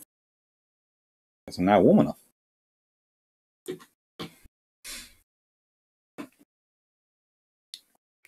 Stuart Quinn, is this an example of iron humor? American-built boats being called the Colony class? Yes. Well, mainly it was because the Americans insisted we couldn't call them the frigate class because they were based on the British. They were basically the Tacoma class design is based off an Americanization of the River class design, which the British were using, and the British were building. So then the Americans then said, "Well, build some of these for you." Okay, the British went, "Oh, we'll call River class." "Oh, no, they're based off other side." "Okay, you have to call them something different." "We will." Colony class. They resisted the urge to call one New York, though.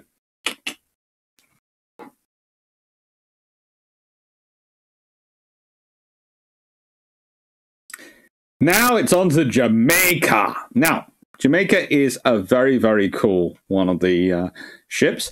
And, of course, Jamaica has her own lovely history.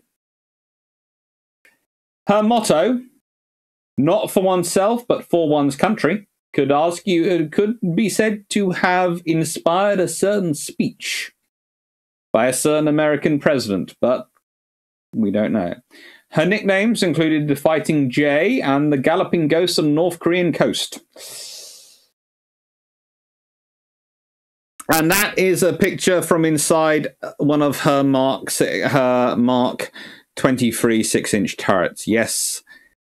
They are wearing their anti-flash gear. Yes, that is as not fun as it looks, but you can see comparatively spacious that picture makes it look almost, until you realize they are literally manning one of the guns. Only one of the 3 guns.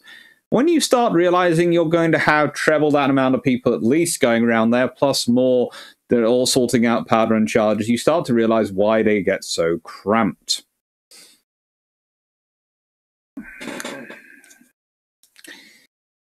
Jamaica was built by Vickers Armstrong, Barrows and Furnace, laid down April 1939, launched November 1940, and commissioned June 1942.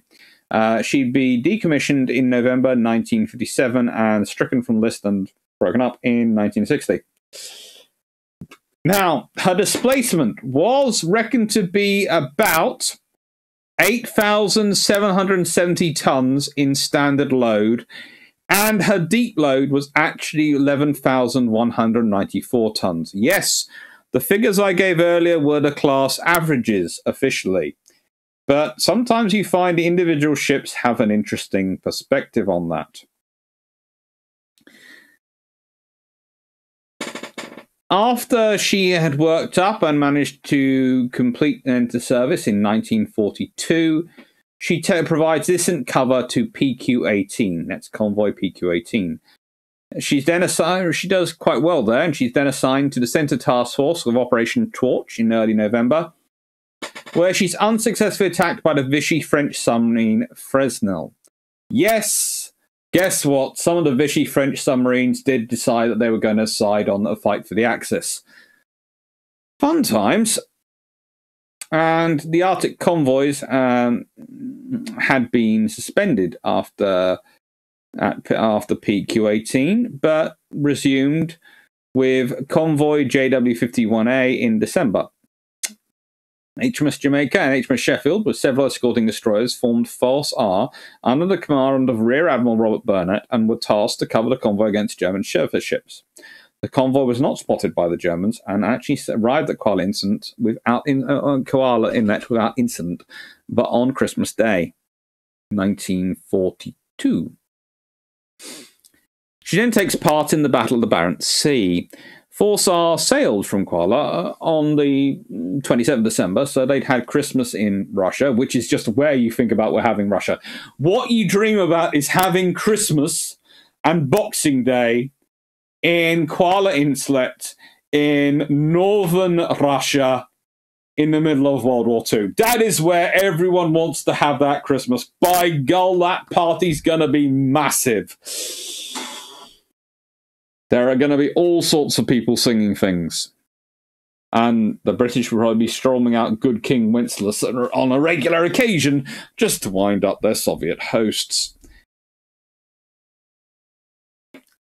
Unfortunately, they sailed on 27th December to rendezvous with Convoy JW-51B in the Norwegian Sea, but it had been blown southwards by a major storm. Yes, sometimes even ships, when they're outside the age of the sail, get blown off course because the seas get so rough.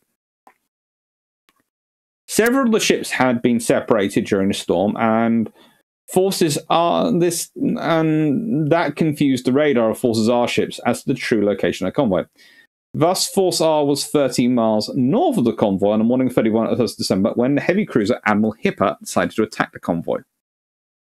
However, Admiral Hipper was held at bay by the British destroyers HMS Onslow, HMS Obedient, HMS Obdurate, and Orwell, led by Commander Sherbrooke, former Tribal class and actually HMS Cossack commanding officer. Now captain. Initially driven off, Admiral Hipper returned, only to find Force R had arrived, and she was quickly hit by 3 6-inch shells from the cruisers.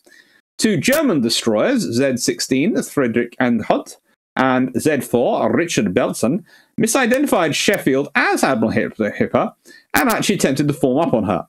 Sheffield was very kind, and she decided to sink Friedrich Ehrnhardt at a range of 2 miles, while Jamaica was managed to unsuccessfully engage Richard Belzen at roughly 3.5 miles. Less than an hour later, Force R spotted the pocket battleship Lutzow and Admiral Hipper together. So they opened fire because they decided that they were a town class and a crown colony, and that in their book was a match for Lutzow and Hipper on any day of the week. Unfortunately, neither side scored any hits in the darkness before both sides turned away. Force R continued to track the German ships for several hours on radar, but they eventually lost contact. And although the destroyer HMS Acantes and the minesweeper HMS Bramble were sunk by the Kriegsmarine, the convoy managed to reach Koala Inlet intact. Force R remained at sea to protect convoy RA-51, that was returning to Great Britain, until relieved by HMS Berwick and HMS Kent, who would have a far less eventful time and actually be quite annoyed because they felt that as they were, Bounty-class cruisers, where was their fun? If they'd both been there, there'd have been no chance of Hipper and Lutzow getting away. That would have been their meat and potatoes for all day long. In January 1943, Jamaica was relieved of escort duties, and her main gun barrels had to be replaced in March that year because they'd been used so much. She then rejoins the home fleet and at some point during this year receives an upgrade with 6 twin-powered operated 20mm AA guns as well as 4 single 20mm AA guns. So she now has 16 20mm added onto her. During November, she protects the convoys RA-54B, JW-54A, JW-54B, and RA-54B, RAs being the returned ones, JWs being the ones out there, but was not engaged. On the 5th of December 1943, she was assigned to Force 2, the distance escort convoy for convoy JW-55A, with the battleship HMS Duke of York and 4 destroyers. Force 2 was commanded by Admiral Bruce Fraser, Commander-in-Chief of the Home Fleet, and they were waiting for a specific prey. For the first time, the British Distant Cover Force escorted the convoy all the way to Kuala Internet, and their passage was uneventful, so Force 2 sailed back on the 18th of December to refuel Iceland. Before reaching his destination, Fraser received alternate information that told him that what he'd been out hunting and waiting for had happened. Scharnhorst was at sea, and was likely to attack convoy JW-55B, which was already on its way. This led to the Battle of North Cape. Now, the Germans are initially engaged by the cruisers Belfast, Sheffield, and Norfolk. Yes, Sheffield, lovely Jamaica's old friend from the Battle of the Barents Sea, was out on her own with Belfast and Norfolk, and they were hunting, and they again decided that, frankly, yes, this might be a battleship, but we can take her. And we've got destroyers with us, so we're fine. Meanwhile, Jamaica and the Duke of York managed to approach from the southwest, cutting off Scharnhorst's path of retreat. When the German battleship decided to turn for her base at Athelford in the early afternoon after 2 brief encounters with the British cruisers, she was spotted by the Duke of York's Type 273 radar at a range of 45,000 yards. Duke of York opened fire at about half an hour after she'd spotted her, at a range of 45,500 yards.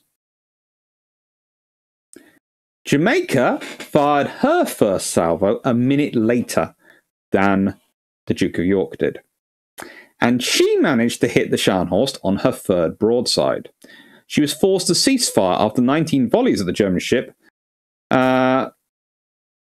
as the heavy seas meant that the German ship, which was larger, was actually faster than the British ships, and was managing to open range, despite getting damaged by shells. However, Duke of York's last volley managed to penetrate Scharnhorst's No. 1 boiler room and effectively destroys it. This reduced German speed sufficiently for the British destroyers to catch up and make 4 torpedo hits using a pincer attack. This slowed the ship again, so that Jamaica and Duke of York also caught up and opened fire at a range of 10,400 yards, basically spitting distance when you're dealing with guns these big, and they hit the German ship continually. But she wasn't sinking after 20 minutes of firing, so Jamaica was ordered to torpedo her. 2 torpedoes from her first volley of 3 missed, and the 3rd misfired, so the cruiser had to turn about to fire her other broadside of 3, 2 of which appeared to hit. Then Belfast and the destroyers turn up, and they also fire torpedoes before Scharnhorst finally sinks. She then has a very successful following war. She takes part in further convoys, raids on Tirpitz. She convoys King George VI and the Queen Elizabeth on a visit to the Channel Islands in June 1945. On the 6th of June 1945, precisely. Jamaica, and then she joins the 5th Cruiser Squadron at Colombo in October, and replaces HMS Norfolk as the flagship for that group in April 1946. She takes part in the Korean War, where she gets involved in many, many operations there. And finally, post-war, she gets to play HMS Exeter in the film The Battle of the River Plate. So when you're watching The Battle of the River Plate, which I recommend and highly believe everyone should watch The Battle of the River Plate on movie at least once every 4 months. And I'm just going to quickly go back from Gambia, despite me timing this absolutely perfectly. It's HMS Jamaica you see whenever they return to Exeter.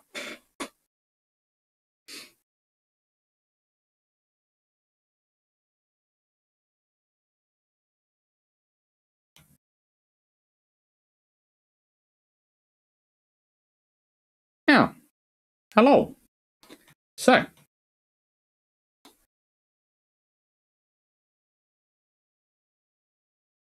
for some reason, it stopped. My thing stopped.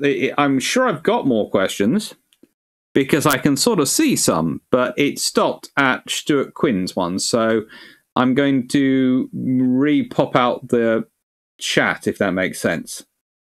That would explain why I haven't been having any questions, Bings, and I've just kept talking. Hello. Now I can see a lot more questions. Why did that do that? I have no idea. Hello, everyone. I hope I haven't missed anything. So let's go back to...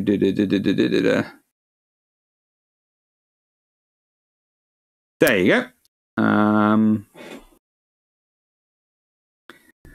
Is it time for a new county class? It's always time for a new county class. Only 1640. Anti-flash gear. Yes, that's them wearing their anti-flash gear in 1940. 1943, I think that's that picture was taken.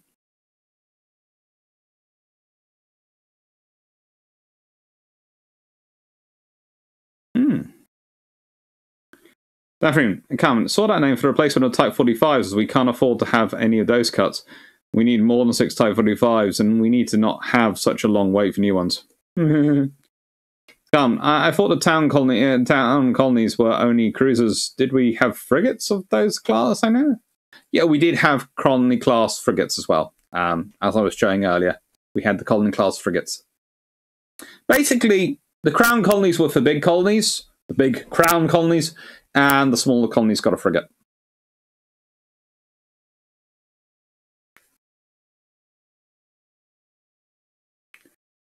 Shomak, do you know how the RM went about arriving at that average? I'm not sure because I've just got all the questions in one lump. I'm not sure where it was I was saying that, so you can have to provide a bit more information. I'm sorry. I do quite like it. It's not the class average; it's the class average officially. Yeah, that's the average. Yes. How did the RM go? Well, you have to remember these things are all filed theoretically because you can't actually weigh a ship officially. Unofficially, you can put it in a dry dock, take out the water, and work out how much volume of water it dispelled. But leave that on one side. You can't officially weigh a ship. So the average is done by maths. I know how much steel weighs, I know how much this, so therefore I work it all out.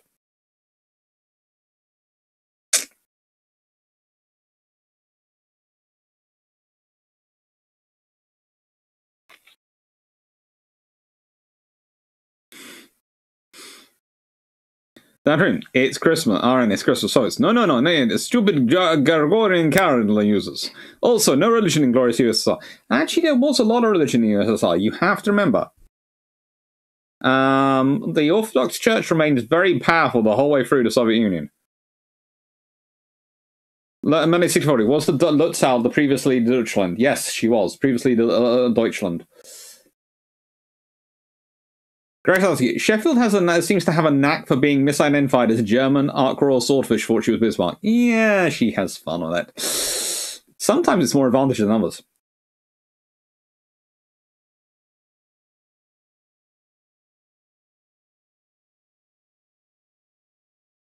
Minute 64, whose barrels were replaced? Jamaica's barrels were replaced.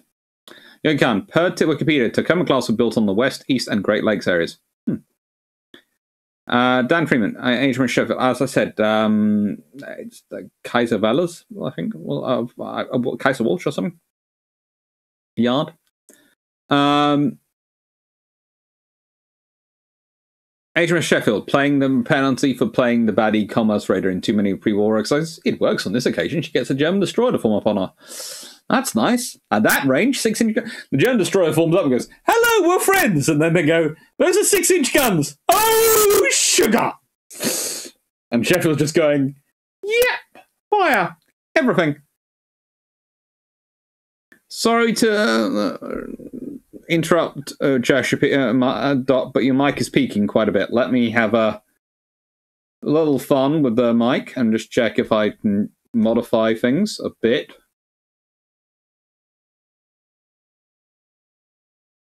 So, hopefully that stops the peaking a bit much. I do like to talk a lot. I do realize that.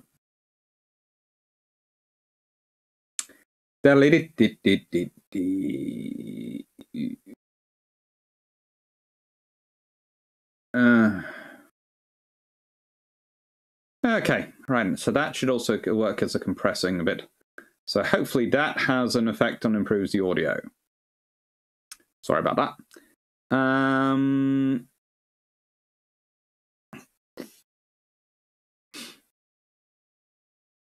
Okay, all the colony class are built in Rhode Island. Yes, I think so.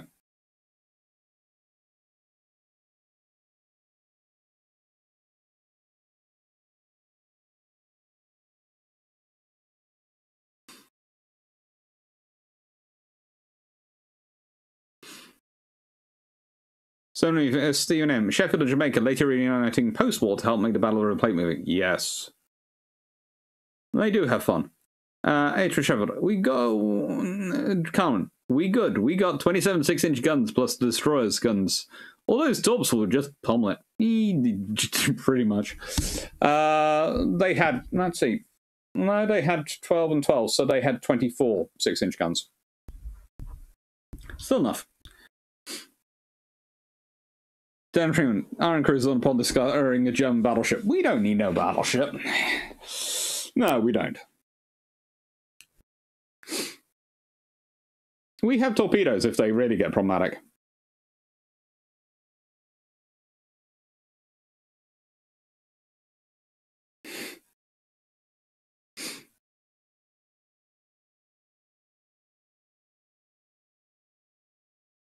On a positive note, YouTube chat will load what was said before you load it. That is a good thing about it. Rian Carr, Rian Burnett sounds a proper character. Oh, he is. Jeff Adam, other than Trinidad hitting herself, did a colony ever hit anything with torpedoes? Well, we've been over it. They tried. Jamaica did hit her target in Charles with the torpedoes. It just didn't have much of an effect. She hit her. Everyone kept hitting Charles with torpedoes. It was a case of at one point they were going, "Duke of York, do you want to come in and give it a go?" Well, might as well.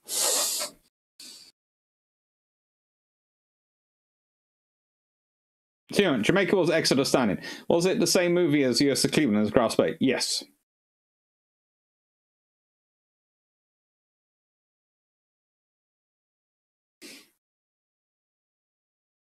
The fact that Deutschland is renamed Lutzow is really confusing when you first read about the sale of the other Lutzow to the USSR. Yes, it does cause fun.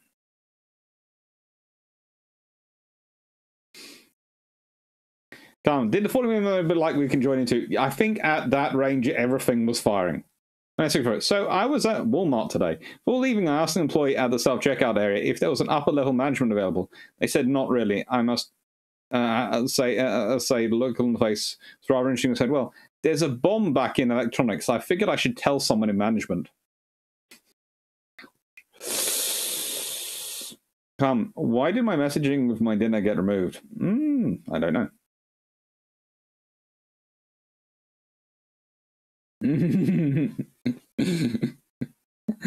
That's good. Sheffield should have sent light signals to the German leaders to the effect, "You are our prisoners. If you torpedo launchers move, we will fire." Well, they could have done, but there was a big, heavy cruiser they were also doing at the same time. Hello, Carl.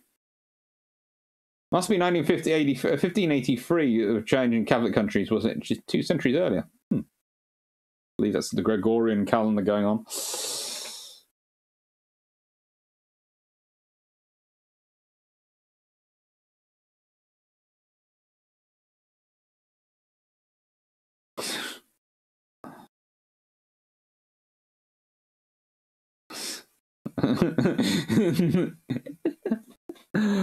I left Hurricane. Ah, boy, this will be good one. I am playing catch up on just after Trinidad and Tobago. Out of curiosity, what type of 6-inch shells would they use in the Crowns? Well, they're the same as the Town class ones. They have the choice of armor piercing or high explosive, and they're fairly decent shells. This is the thing. They are fairly decent shells. They're carrying. It's the Royal Navy. It's 6-inch guns. We love them. We are absolutely obsessed with them by this point in our history. And now HMS Gambia. Now Gambia spends 1943 to 46 in service with the Royal New Zealand Navy. But the reason the New Zealanders aren't allowed to rename her is because they never actually buy her. So she's on loan, technically. So basically, we want to rename her, and it's a case of, well, are you going to buy her? No, then you can't rename her. If you own her, you can name her. If you don't own her, you can't. It's the same as if you borrow a friend's car. You do not rename it. And you preferably don't crash it. She was built by Swan Hunter at Tyne and Wear, Newcastle. She's laid down July 1939, launched November 1940, commissioned February 1942. Transferred to the operation of the Royal New Zealand Navy on 22nd of September 1943. So, she served in the East Indies with the British Eastern Fleet and was involved in the Battle of Madagascar in September 1942. She then carried out trade protection duties in the Indian Ocean, but returned to home waters, calling in Gambia on the way, where the West African chiefs in full regalia led thousands of their subjects to visit the ship named after their colony and bless her. So she gets the full blessing, like Ashanti had, like New Zealand had in World War I. She has the full blessing and affections. She's then refitted in Liverpool between June and September that year. Now, at this point, she's then transferred to the Royal New Zealand Service. And so she's been blessed by the people of Gambia, and she's transferred to New Zealand. Reason is because Leander and Achilles are both damaged, so she's recommissioned as HMZS New Gambia, but she's not owned by them. She's under the command of Captain William Pollitt of the Royal Navy, and a few officers and 3/4 of the ratings were New Zealanders, though. On the 3rd of October 1943, New Zealand High Commissioner visited Gambia and addressed the ship's companies. After sea trials, shaking down, and 10 days attached to the 1st Cruiser Squadron Scapa Flow, she was sent to Plymouth on the 5th of December 1943 to work with Glasgow and Enterprise on the orders of the Commander-in-Chief Plymouth. With these ships, she was to take part again in Operation Stonewall. Notice this keeps coming up, this Operation Stonewall, this idea of stopping German blockade runners. Of particular note was a pursuit of the Osorno and the destruction of another one, which was an interesting scenario where Captain William Pollitt was an overall commander, so he was the senior officer of the 4 cruisers, but was unable to take part in the successful sighting operation carried out by Glasgow and Enterprise because they were too far away. So instead they were just listening in on the radio and trying to help what they could. She then goes and serves with the British Pacific Fleet and participates in attack on Japanese oppositions throughout the Pacific. In February 1944, she was hunting for blockade runners in the Cocos Islands, and then she supported a series of carrier raids against oil installations and airfields. She saw action off Okinawa, Formosa, and took part of in the bombardment of the Japanese city of Kamishi on the 9th of August. She was attacked by Japanese kamikaze aircraft as the ceasefire was announced, and fired some of the last shots of World War II, and is actually involved in Tokyo Bay for the signing of the Japanese Instrument of Surrender. And that picture is of her as sort of quite new. She is returned to the Royal Navy in 1946, where she undergoes a refit and is recommissioned to the 5th Cruiser Squadron for the Far East in 1946 as well. She then returns to the UK in 1948, and in January 1950 is assigned to the 2nd Cruiser Squadron Mediterranean. Then later goes on to serve at the 1st Cruiser Squadron in the same station until 1954. In 1953, she and her sister Bermuda brought aid to the Greek island of Zakynthos when it was struck by the Ionian earthquake. And Greek officials would later comment, "We Greeks have a long-standing tradition in the Royal Navy, and it lived up to every expectation in its infallible tradition of always being the first to help." Then she takes part in the Fleet Review to celebrate the coronation of Queen Elizabeth II. She then goes on to become the flagship of the 4th Cruiser Squadron East Indies Station, but the decision not to continue the refit of the battleship Vanguard meant funds were available for a life extension of Gambia and Bermuda, with additional finance and equipment from US assistance to NATO. The refit gave them a final light anti-aircraft armament of 9 twin 40mm Bofors, refitted in positions that gave wider angles of fire, and US Mark 63 and SBG 35 radar fire control for the 4-inch mounts, similar to that being fitted to the remaining United States Navy Baltimore-class cruisers. In 1956-7, though, although the 12 twin 3-inch 50 caliber guns on the US cruisers were far more accurate and effective than either the Royal Navy's Mark V Bofors or the twin 4-inch, but they were still keeping with them because they actually preferred them. And they felt the 4-inch bang, whilst being less accurate than the 3-inch, they were thinking firing for the turret. So the 4-inch has a far bigger bang and explosion, so it has a far wider area of effect. In 1957, Gambia sailed for the Persian Gulf, becoming the last flagship for the Commander-in-Chief in the East Indies, the Vice Admiral Hilary Biggs, and returned to Rosyth in 1958. On the 4th of November 1958, she was recommissioned to the 1st Cruiser Squadron Mediterranean, and then she deploys to the Far East in December 1959 to relieve her sister Ceylon in the Red Sea. She returns to the UK via South Africa with a visit to Freetown and Gambia, before arriving in Portsmouth in July 1960. And then, last month in 1960, she serves the South Atlantic Home Fleet before entering reserve, and her crew largely going to the new cruiser Blake. She's paid off the reserve in 1960, and she is finally sent for scrap in 1968. So she has quite a long career. If you think about that, she's launched in she's commissioned in 1942, and she's finally goes to scrap in 1968. That's a fairly long career by World War II warship standards in terms of serving in World War II and keep going. Although there are a few aircraft carriers which, of course, match that.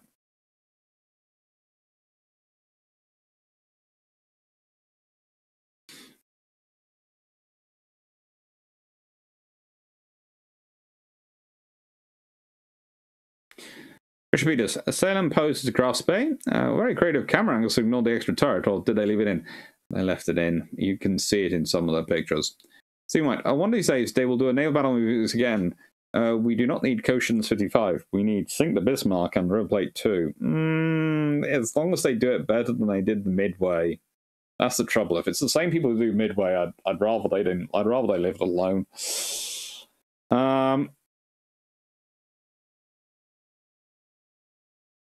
Vision. HMS Jamaica was on China Station during Yangtze incident involving armistice. Yeah.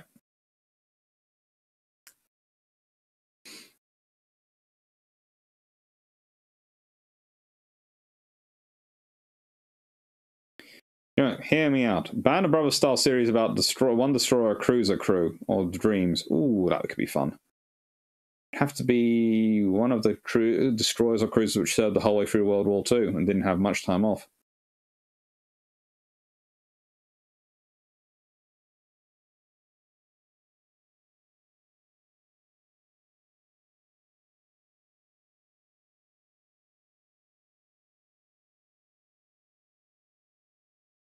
That's just cruel, Dan, but, you know. I'll accept it, but it's cruel. Right.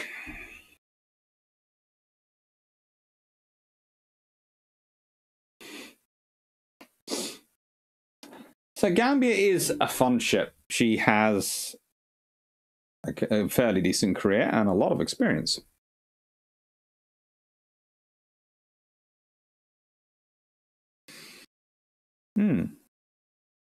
Right.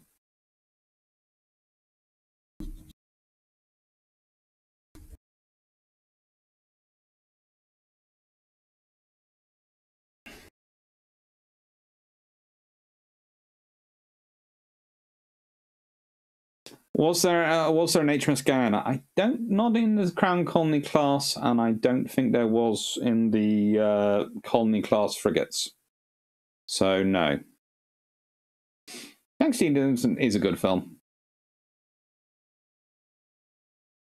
Now this is HMS Bermuda.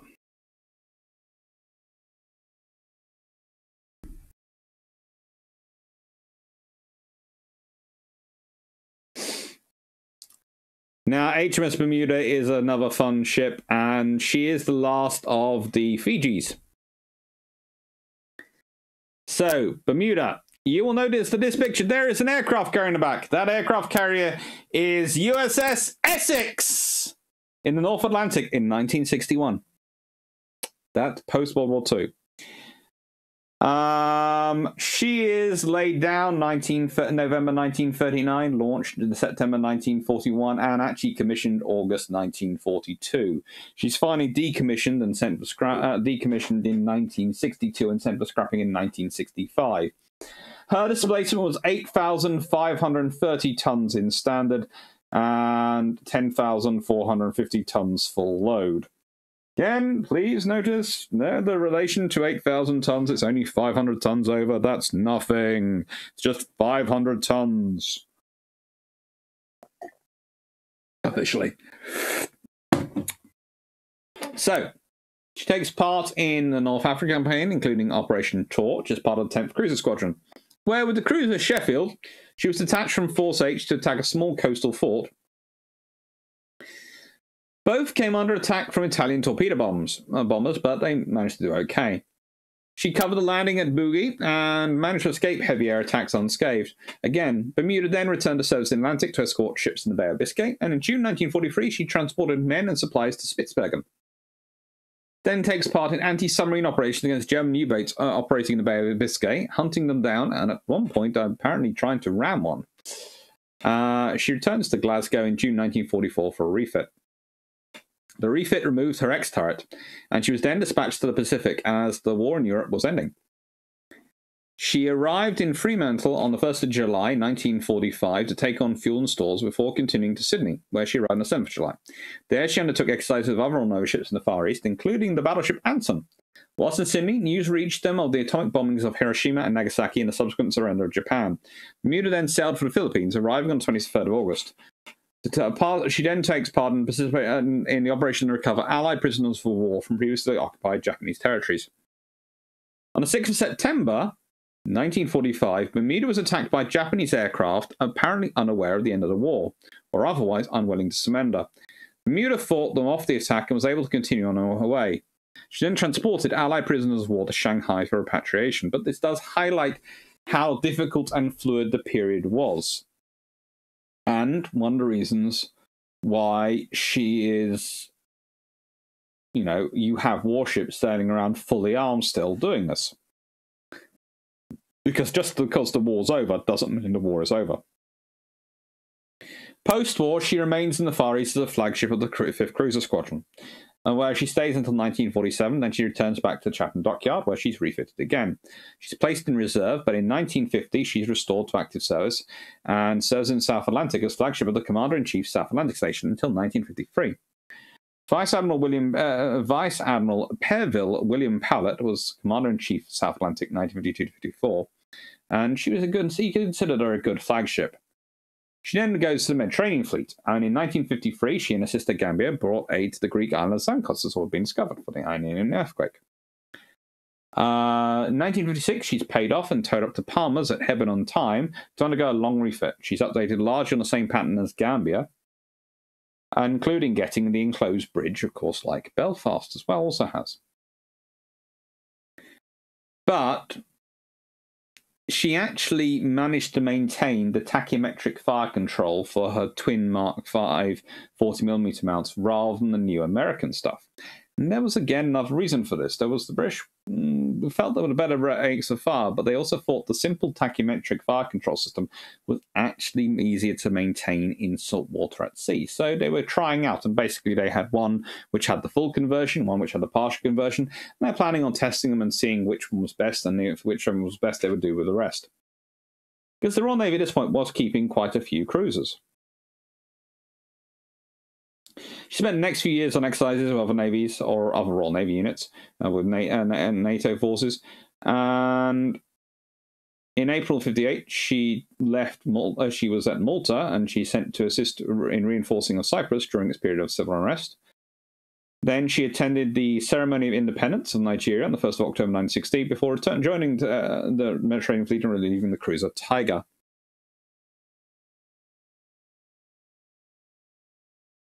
She managed to make, during her career, several visits to her namesake, and she was presented with a number of civil objects, again, as it seems to be a tradition in these warships, including a large bell, which was occasionally used as a font for holy water in the baptism of children of the crew, and 4 bugles. 2 of the bugles later found their way to the Bermuda Regiment, and apart, though, one of the interesting things is that whilst the bell and the bugles, which were collected together by the Bermuda Maritime Museum at the former Bermuda Dockyard, and are still there today, and you can go and see them, apparently two of the bugles and many of the other objects went missing following the ship's decommissioning, and it's presumed former members of the crew might have wandered off with them as keepsakes. She's a good ship.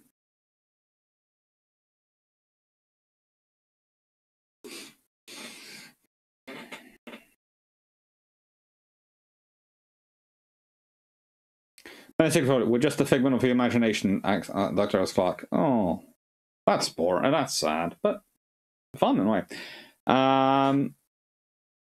Stop bringing up Mountbatten Pink, Dan Freeman. That's just not nice. Next, someone will be suggesting Blackburn painted in Mountbatten Pink. Good lord. Maybe the RN should offer to weigh their ships on the same scales the Italians and Japanese use for their treaty-compliant ships. Yeah. But that's the thing. The amount of people go, oh, the Royal Navy, they were treaty-compliant. And you go, really? Are you sure? Are you sure they were? Why do you presume that the Royal Navy, which has been doing this for a long time, and comes up with water as armour and various other things, is going to be...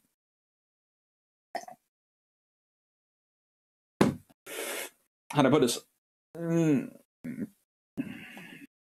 Any more prone to being compliant than you are?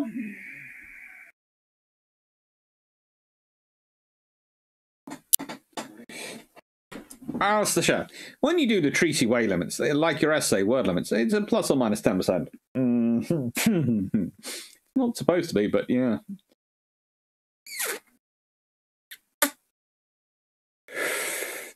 Tachymetric, yes.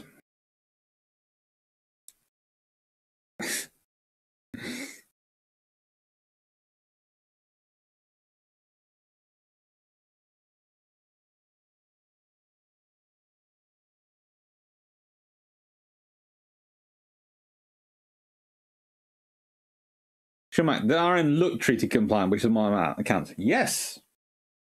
And as I've said regularly, the reason the RN doesn't ask more questions about other navies being treaty compliant is because so the only people who seem to estimate navies as being treaty compliant are the intelligence services. And you sit there and go, but you know your own navy is no, it's only our navy which would break these rules. You sit there and go, really? Your navy has come up with these interesting ways to bend the rules. You don't think others are going to flagrantly break them?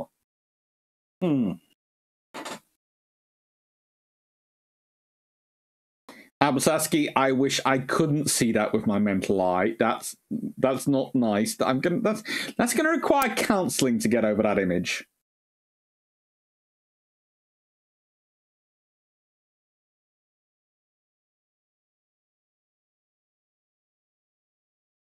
Right, tachyometric is a very let me just look at the full definition I have on him.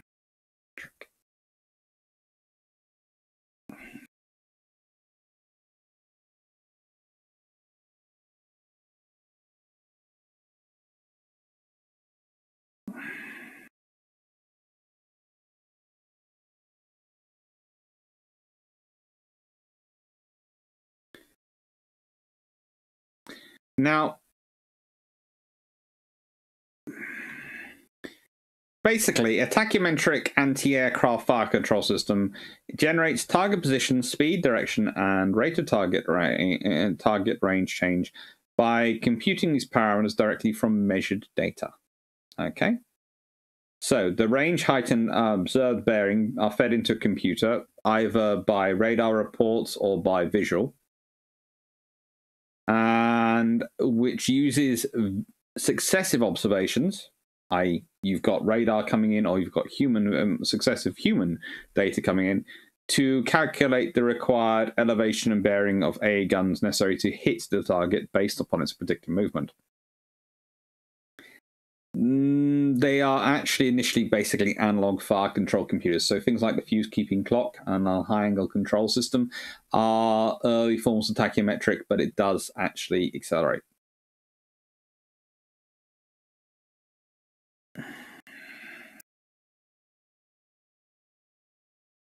USN Mark 37 system was a tachyometric system, and the high angle controls, as I said, and the fuse keeping clock were all tachyometric.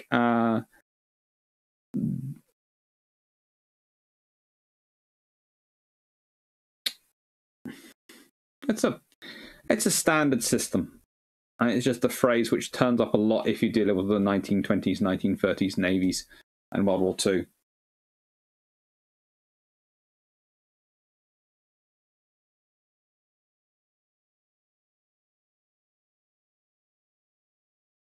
Avian Empress, I think crime against humanity has occurred in the chat. I think crime against me has occurred in the chat.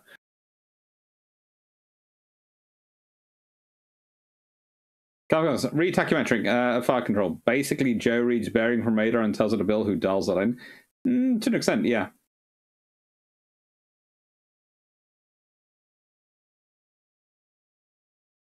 That's just freaky.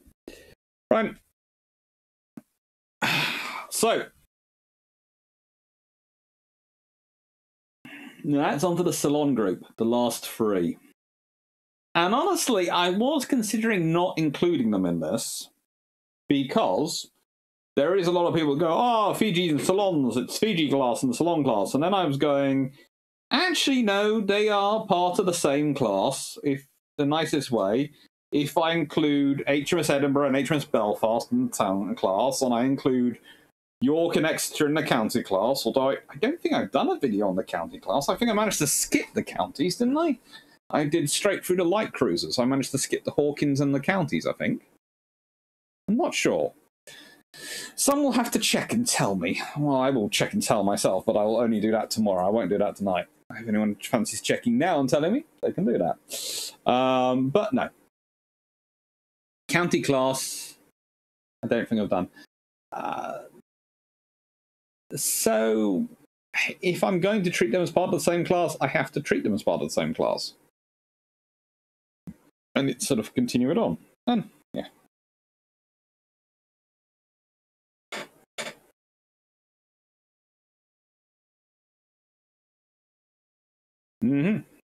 All right, then.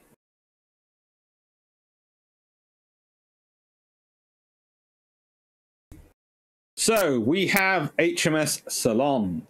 And yes, you will notice, those of you who eagle-eyed, that there is HMS Royalist sitting at the back there. Yeah, one of my favourite cruisers. I do like Royalist.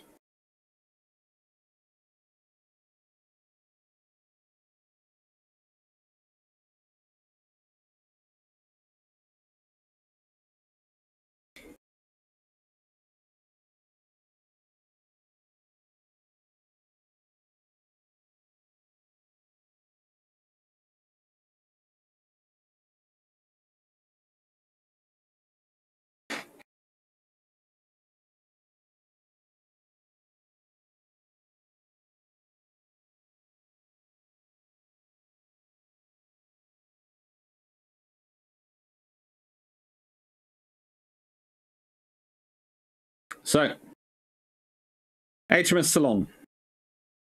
Laid down April 1939. Launched July 1942. Commissioned July 1943. So there is a war going on. It still takes 4 years, roughly, for her to get into service. Let's be honest, more than 4 years, considering she's laid down April 1939 and then commissioned July 1943. So there's April, May, June, July. So let's say 4 years, 4 months.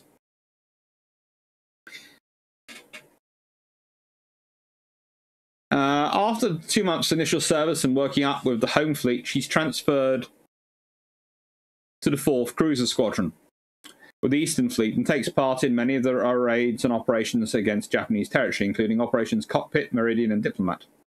In November 1944, she joined the British Pacific Fleet and sailed from Trincomalee on 16th January, taking part in the raid on Panklan and Braddon on the route. In May 1945, she was back in the Indian Ocean, shelling the Nicobar Islands, and remained in that theatre until the end of the war.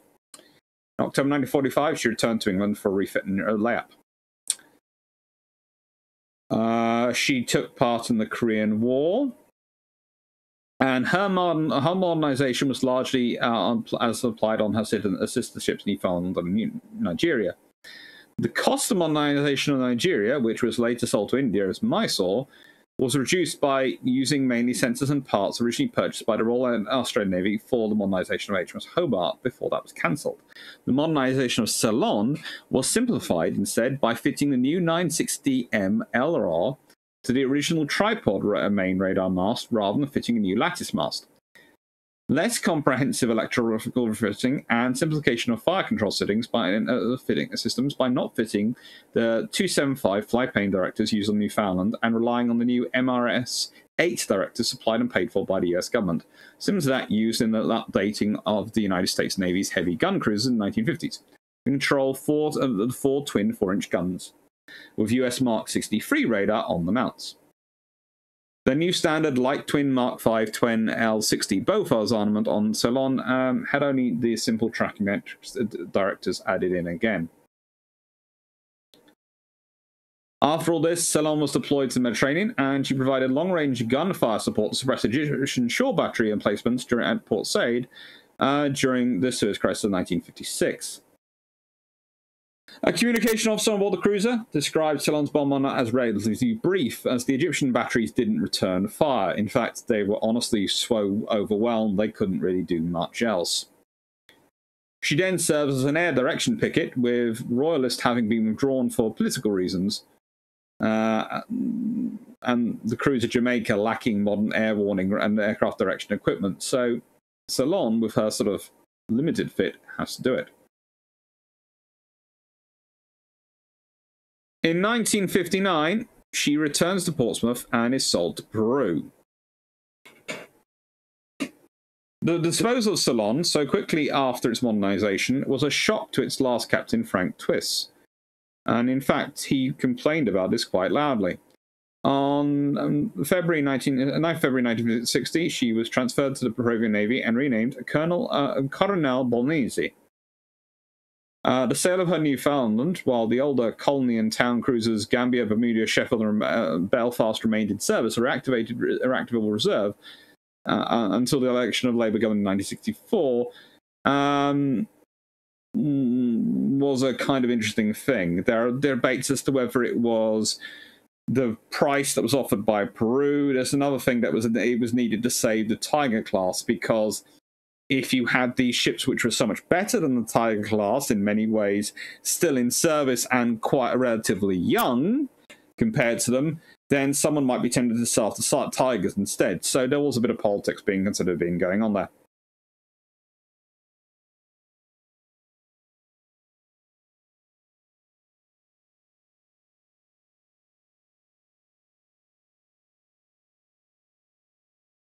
One of the fun things, though, is that because Newfoundland and Ceylon remain under different names, remained in Peruvian service till the 1980s, they were actually able to find some crucial parts on maintenance of the Tigers during their career in the 1970s.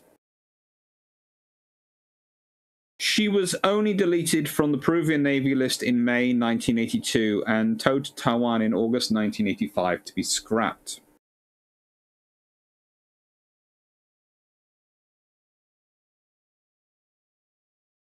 She's a cool ship. She really is. And there are now 2 more to go. So we are going to make 10 o'clock.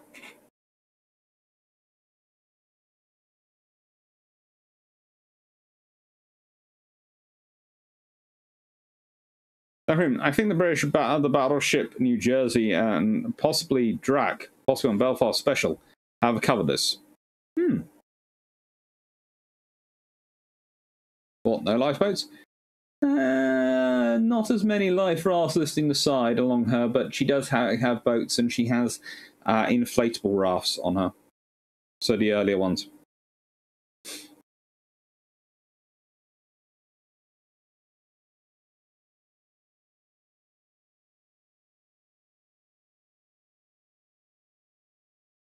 And so the delay caused by telling fire control data, then dialing in, then putting the shell into the fuse keeping clock, suddenly the generous error, a margin of error allowed by 6-inch and 8-inch flak shells, huge from the cloud, outweighs rate of fire issues to an extent.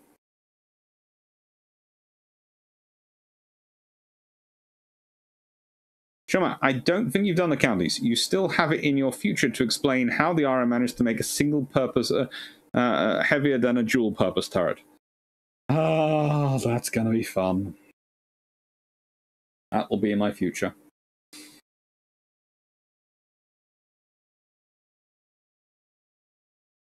Again, I'm putting little faces and smiley faces in there so I can keep track if the chat decides to freeze on me again.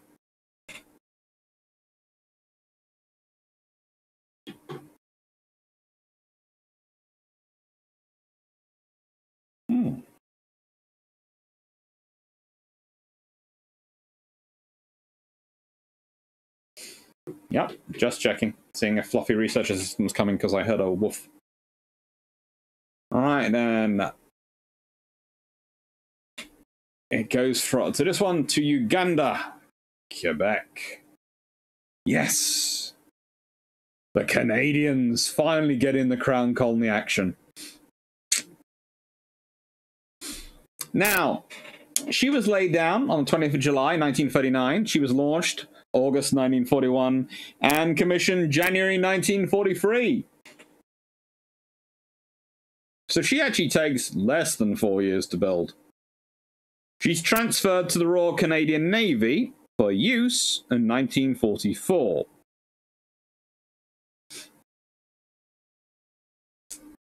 You can tell when she's bought by them.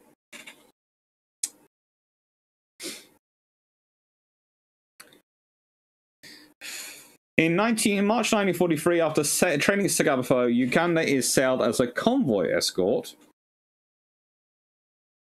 to protect Sierra Leone-bound convoys from the German Narvik-class destroyers operating out of the Bay of Biscay. After 2 such convoy duties, she then sent as an escort for the ocean liner Queen Mary, which is carrying Winston Churchill and his staff to Washington. The whole journey was made at 30 knots. And the ship sailed into Naval Station Argentia, Newfoundland, low on fuel. Unsurprisingly, after doing the entire trip at 30 knots. But let's go again, let's start thinking about that. She does the whole trip across the Atlantic at 30 knots.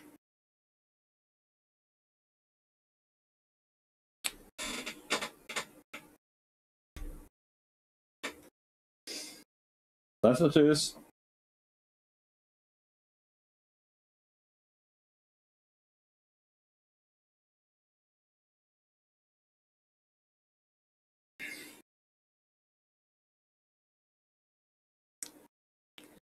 So that's roughly 2,200 miles she does at 30 knots. And what's her range again? Yes, they're supposed to be able to do 10,000 nautical miles at 12 knots. So, yeah, doing that at 30 knots. Theoretically viable.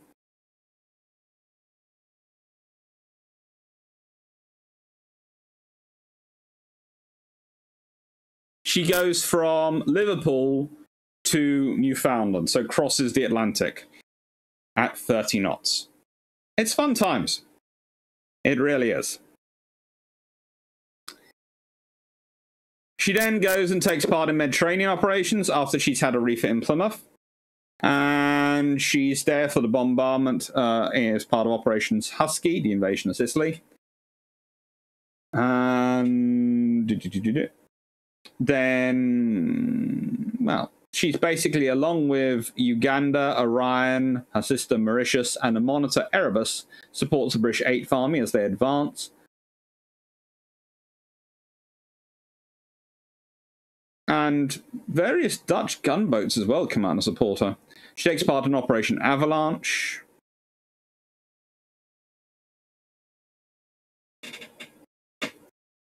However, it's during Operation Avalanche that the Germans counterattack and create a serious situation at Bridgehead, mainly by using their fire support. So Uganda comes in close to provide direct naval gunfire support. This then leads to Germans doing air attacks with FX 1400 radio-controlled and HS-293 glider bombs. So on the 30th of September, she takes a direct hit from a Fritz X drop drag KG-100 bomber. So that's an FX 1400. The Fritz X managed to pass through 7 decks and straight through her keel, exploding underwater just under the keel. The concussive shock of the Fritz X underwater detonation managed to extinguish all her boiler fires and resulted in 60 men being killed and had taking on 1,300 tons of water. However, damage control under Lieutenant Leslie Reed managed to get the ship moving with 1 engine. She was towed to Malta by new SS Narragansett, a Nahavo-class fleet tug, where temporary repairs were made. But there was no dry dock available in European theatre that could handle the repairs, so Uganda was sent to the USS Shipyard at Charleston, South Carolina. So this heavily damaged ship crossed the Atlantic Ocean again, with only one of her 4 propellers working, arriving at Charleston on the 27th of November 1943. During the repairs, Uganda had 2 hangars designed for carrying submarine mortars for aircraft removed, and the space was instead used for radio and radar equipment as well as crew amenities. It was while under repair that the government of Canada negotiated Britain to obtain Uganda for the Royal Canadian Navy. The official transfer took place on Trafalgar Day, 21st of October 1944, at Charleston, and she was renamed HMCS Uganda out of respect for the British colony and because, as I said, there were reasons to keep her called Uganda. She gets quite a notable crew. The commanding officer of the crew was Captain Rollo Mangai, OBE, Rollo Mangai, OBE, who later becomes Chief of Naval Staff. The first officer was Commander Hugh Pullen. And other officers included Lieutenant Commanders William Landymore and another officer called Littler, who were all eventually promoted to flag rank following the war. And Lieutenant John Roberts, the aircraft recognition officer, went on to become the Premier of Ontario.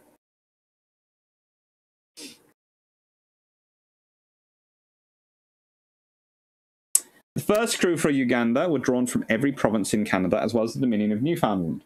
87% were reservists, while the balance were regular members of the Royal Canadian Navy. She was then tasked to join the British Pacific Fleet operational area south of San Gunto in the Pacific.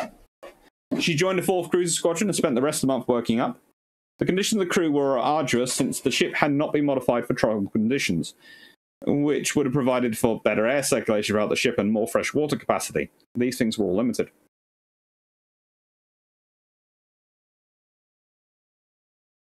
She had got there via modification via the United Kingdom, where she had some more modification, and via stopping at Gibraltar, Alexandria, Egypt, Suez Canal, and Aden and Colombo and Ceylon on the way to Fremantle, Australia, and Pacific.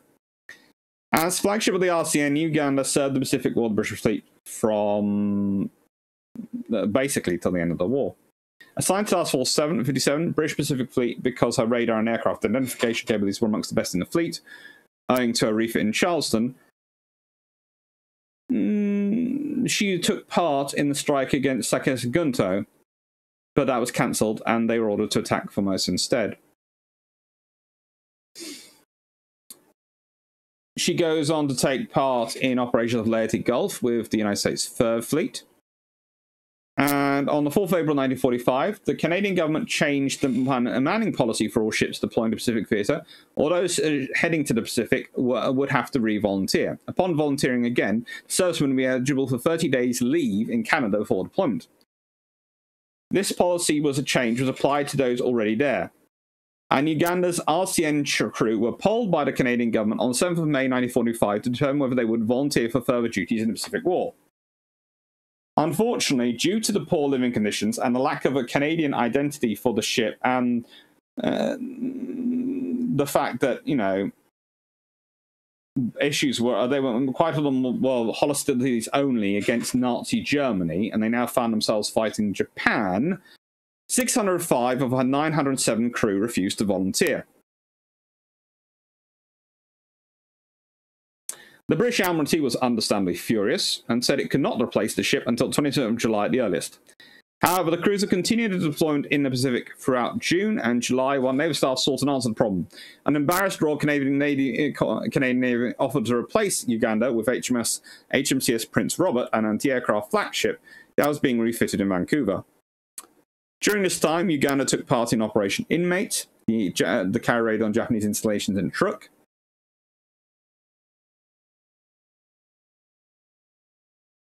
And then she was among the ship detailed to bombard the island of Dubon.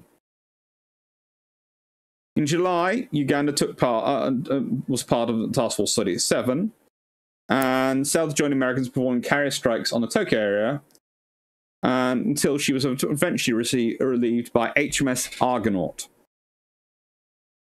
That is a British Dido-class cruiser. At this point, Uganda was detached from the US Navy's Third Fleet and proceeded to Entwok, and then to Eniwetok, and then to Pearl Harbor, before heading to Esquimalt. En route to Pearl Harbor, one of her boilers suffered a liner collapse, which would result in the ship's withdrawal from active combat at any rate, but, you know, in the nicest way, she's being withdrawn because the crew didn't want to be there. But she limped into Pearl Harbor on the 4th of August, but was not welcomed because of the resentment that her crew was quitting the war. And in fact, they had quite a bad experience in Pearl Harbor. The commander then departed after refueling and proceeded to Esquimalt. The crew en route to Canada, the crew heard news about the atomic bombs being dropped in Japan. They arrived on Esquimalt on 10th August, the day that Japan announced the acceptance of the instrument of surrender.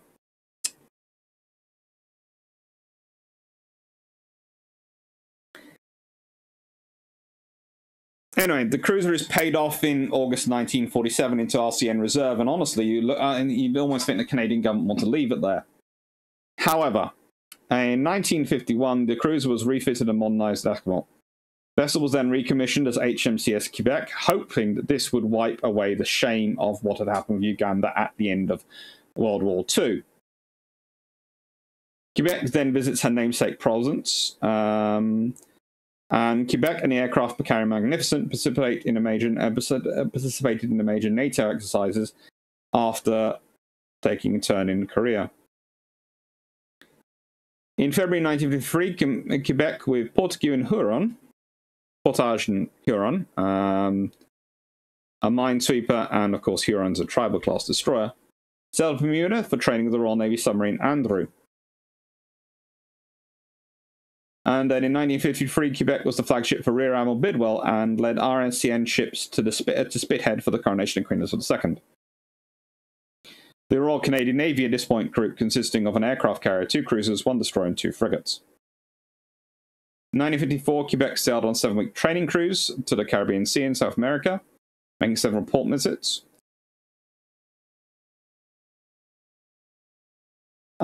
When the Korean War ends, Quebec was paid off in June 1956 and placed in reserve in Sydney, Nova Scotia. She was sold in 1960 and partly dismantled in Ontario. Partially dismantled ship, which had its stuff removed, was sent with the partly dismantled. Sorry, my notes are terrible here. This is why you should never put handwritten notes and get the computer to auto-transcribe them. The Ontario was also dismantled at the same time, and they're both sold to Mitsui & Co. Japan for scrap. So they were broken up in Japan, which is rather appropriately considering they had not wanted to fight a war with the Japanese. And now I will finish. I will answer the questions on Quebec before going on to Newfoundland.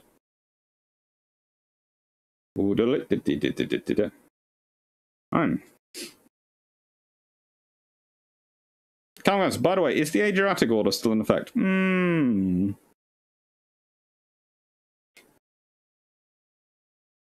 Shamak, wow, did the RN make oil-based armor as well? The RN made all sorts of things. Armor.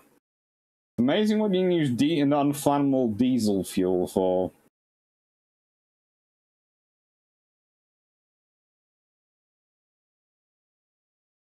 It is amazing what you can use.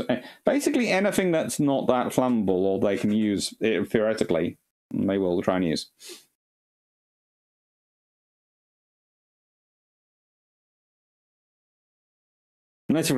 Holy praise the engineers. That is not something done without damn good reason. Why did she make the journey down near flank? Well, because they were escorting the Prime Minister, and the Queen Mary wasn't slowing down for them.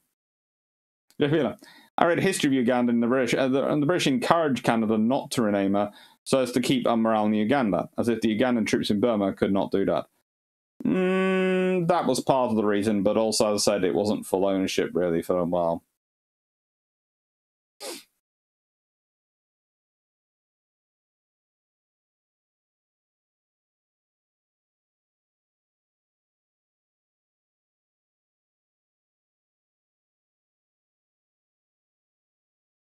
Shamak, then again, a lot of servicemen got the cold shoulder in Pearl. Yeah, but... Yeah, there was basically the US Navy almost treated her as if she was a plague ship. Dirt Scott, wiping the name to wipe the shame. Now that's soldering. It's very old-fashioned soldering, definitely.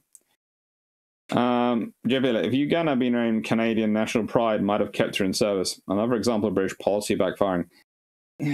Yes and no.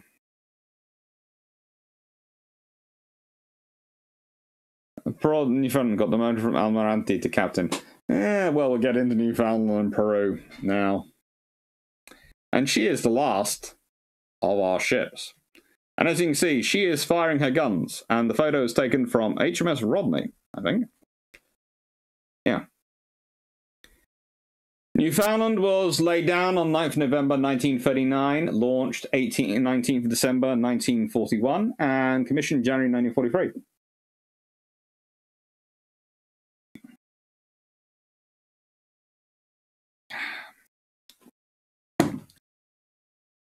After commissioning, Newfoundland joined the 10th Cruiser Squadron, Home Fleet. Early in 1943, the ship became flagship of the 15th Cruiser Squadron, Mediterranean. On the 9th of the 13th 14th July 1943, during the Sicily campaign, she supported the 1st Parachute Brigade as they secured Primsol Bridge, which linked Catania with Syria.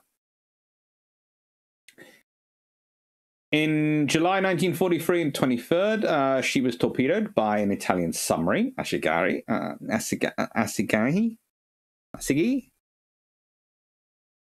A-S-C-I-N-G-H-I, Ascighi? I'm not sure. Anyway, some sources at the time tried to attribute this to U-407, but it was the Italian. One crewman was killed in attack, and her rudder was blown off. Temporary repairs were carried out in Malta, and she was managing to steer using her propellers only, so that's basically by alternating power in the shafts. And with the assistance of some jury-rigged sails, this first mixed sail and steam ship since the ironclad era managed to get to Boston Navy Yard for major repairs. In 1944, she's recommissioned to serve in the Far East, whilst Alexandria, an exploding air vessel, compressed air is always fun, in one of the torpedoes in port tubes, caused severe damage and another time, one casualty. Fares delayed in her arrival in the Far East for service to British Pacific Fleet. And so she was sent to New Guinea when she arrived to support the Australian 6th Division in the Atape-Wewak campaign. Newfoundland took part in the attack on Truk in the Caroline Islands during Operation Inmate. On the 6th of July 1945, Newfoundland left Marius in the Admiralty Islands with other ships of the BPF to take part in the Allied campaign against the Japanese home islands. And she takes part in the bombardment of the city of Kamishi. And then she's part of the British Empire Force, which takes control of the naval base at Yokosuka. The ship was present in Tokyo Bay when the instrument of surrender was assigned, and then she was given the role of repatriating British Empire prisoners of war. Post-war, she's initially in part of the reserve, and then she uses a training ship as part of the Stokers training establishment at HMS Imperice.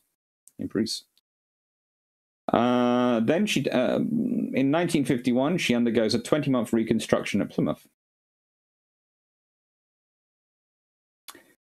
Now, there are different arguments about how extensive this modernization was. Some would argue it was the most.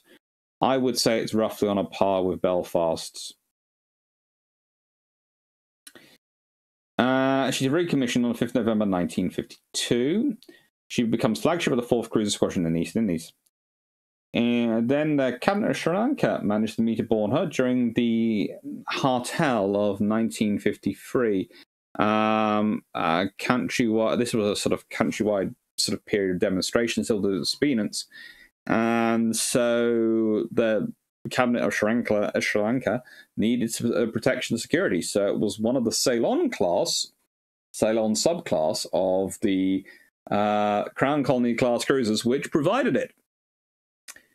And then December 1953, Newfoundland underwent a 3-month refit at Singapore, and then was transferred to the Far East Station, shelling the Malayan National Liberation Army targets near Penang on her passage to the Far East, just as you do. Oh, we've seen the Malayan National Army, Liberation Army. Boom, boom.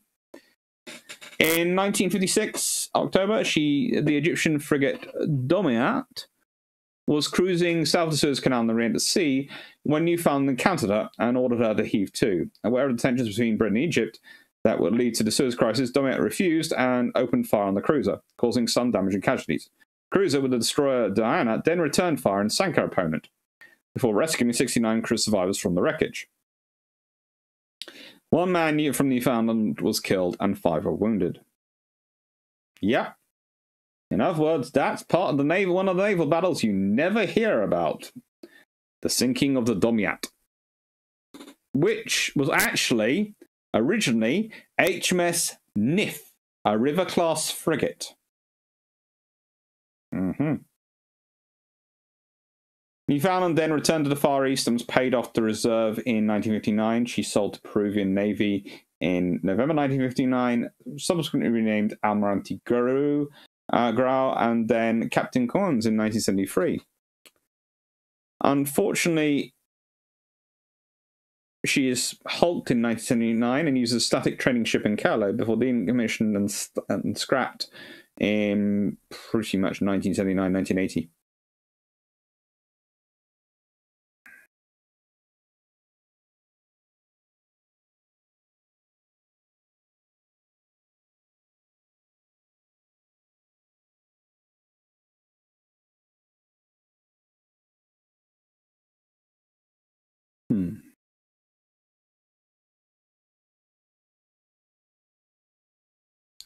And that is the last of the Crown Colony class. Cute shit.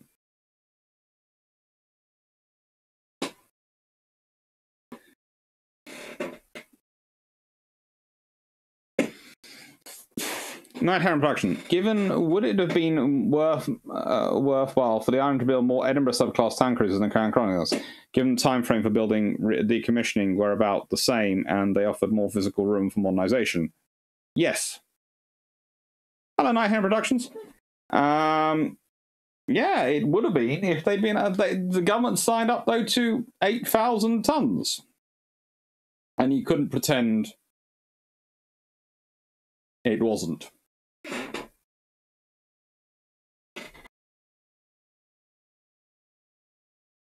So this is what they built instead. But it would have been interesting. It would certainly have been interesting.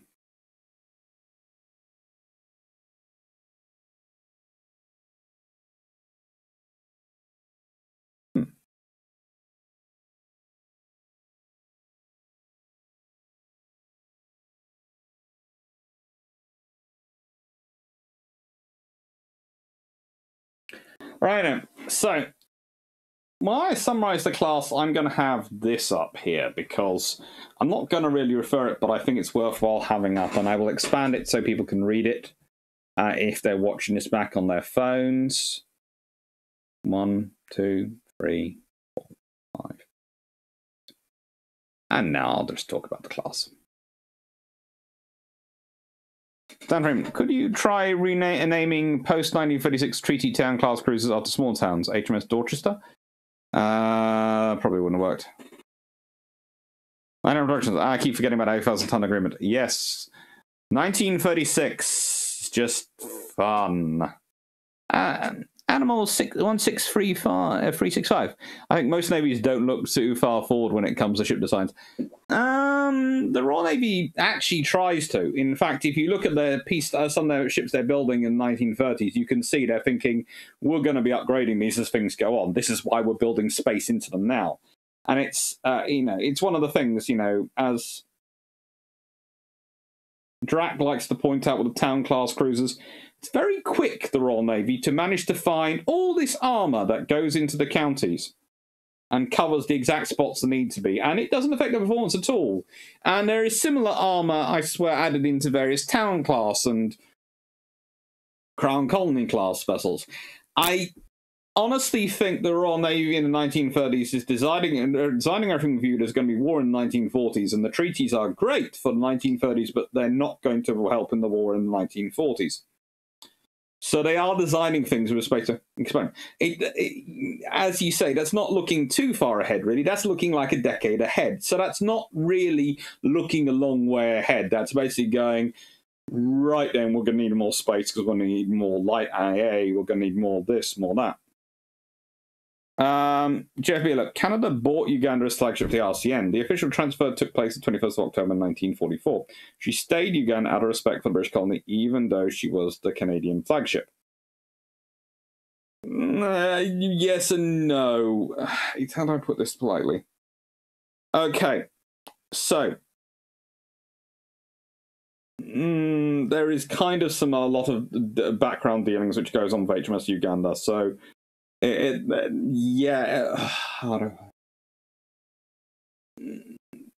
buy her, but they how do I put this? Let's put it this way: they're getting a very good deal on condition they don't change the name because of Uganda, and that the Royal Navy has first refusal to have her back post-war if they decide they don't need her, and because it frees up quite a lot of British personnel to go and crew elsewhere. But in return, she's pretty much supposed to go wherever the British Navy needs her. So it's an interesting thing, the whole Uganda case. So what makes the towns your favourite compared to this? Is it sales record, or is it size, or Henderson? Well, these are Henderson's babies as well, let's be honest. They are ordered in... If I skip through... they are ordered... in 1938, 1939, they are designed in 1937-36. Henderson doesn't die till 1939. He's in charge well into this period. So these are his babies as much as the town class cruisers are.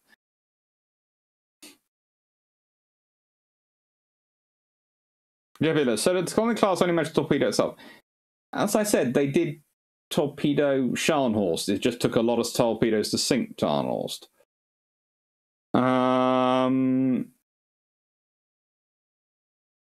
But honestly, the towns I prefer because of their size. I think they are a better balance. I think with their size, they are a better balance, and they managed to do it. I have preferences in the towns.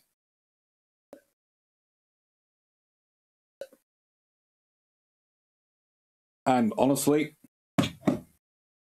I'd love to see the quadruple gunships, but they didn't come around. If the quadruple turret ships have been around, they've been good. Crown Colony class cruisers are good ships. They are a compromise on two grounds when they're sort of building. A, there's the treaty, so they've got to be 8,000. They've got to be aiming to look like they're 8,000 tons, which means they can't look as big as the Town class, which actually gives the Royal Navy an advantage because the Royal Navy has already told the people that the Town class are only 10,000 tons, and we all know that that's a very generous 10,000 tons. So you can you have an advantage of going, look, it's obviously smaller than the Town class. It must be 8,000 tons, sort of thing going on.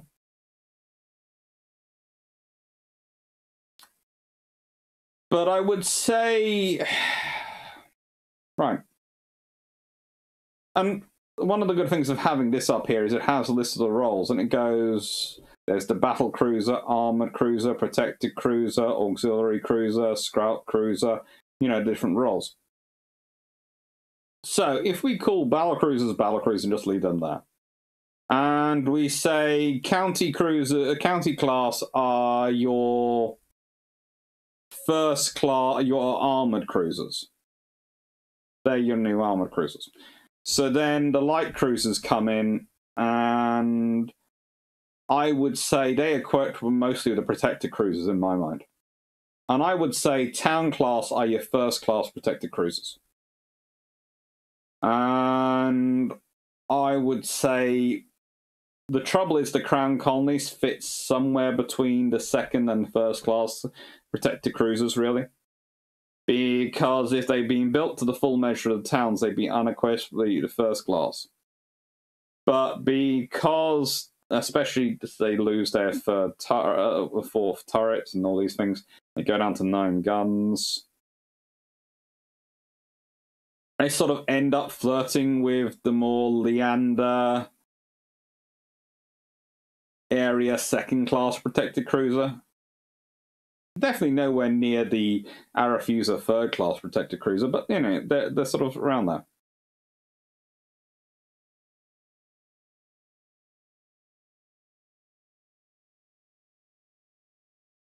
That's sure. RN, being Del Boy since the 1600s, to an extent. That's good. They were 10,000 tons, but sat oddly high in the water, like they were designed to have, say, yet another 1,500 tons of displacement somewhere.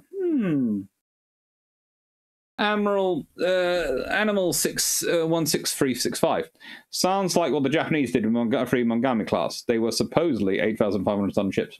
Aaron explaining how their ships managed to weigh in at 10,000 tons.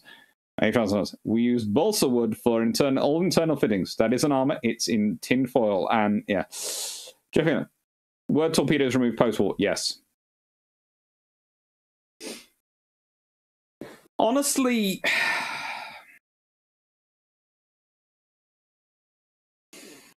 torpedoes were useful when they were likely to run across other cruisers. And if you think post-World War II, which navies have other cruisers on enemy battleships? Which navies have cruisers and battleships post-World War II? They're all allies. And the French Navy, the Dutch Navy, the American Navy. What does the Soviet Navy have? Nothing immediately post-World War II. So you don't need torpedoes. And torpedoes are a risk, as the compressed air going off, that showed. They are a risk.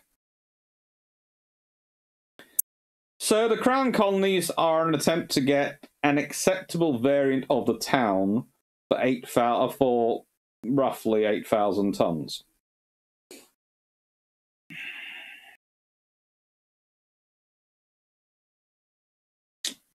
Because really, what the RN wanted was another 12 towns.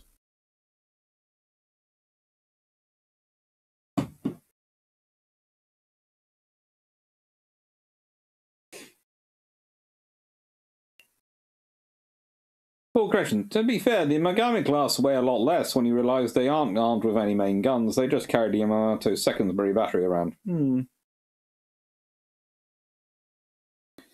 That's good. We met the treaty their obligations by filling all the void spaces with hydrogen. Dear guys, Sveldovs, Jeff Beeler Sveldovs.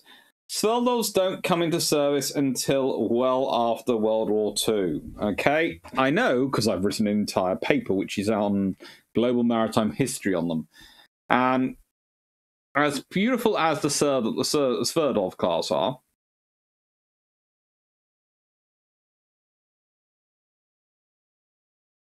they are built 1949 to 1955. They're commissioned 1952 to 2000. There is a lot of time between them being laid down in 1945, launched in 1950, and World War II for the Royal Navy to get rid of torpedoes and justify it based on saving money and risk, because politicians are demanding it saves money and gets rid of and reduces crews. Initially, the Royal Navy tries to use the Sveldov class to justify keeping as many crews as it could in service and HMS Vanguard in service. And unfortunately, the politicians don't really support it. Some of it's had light cruisers. They are not really light cruisers by any chance that the Royal Navy's worried about. Don't take this the wrong way, but the Royal Navy saw what the Russians did with the ships they loaned them.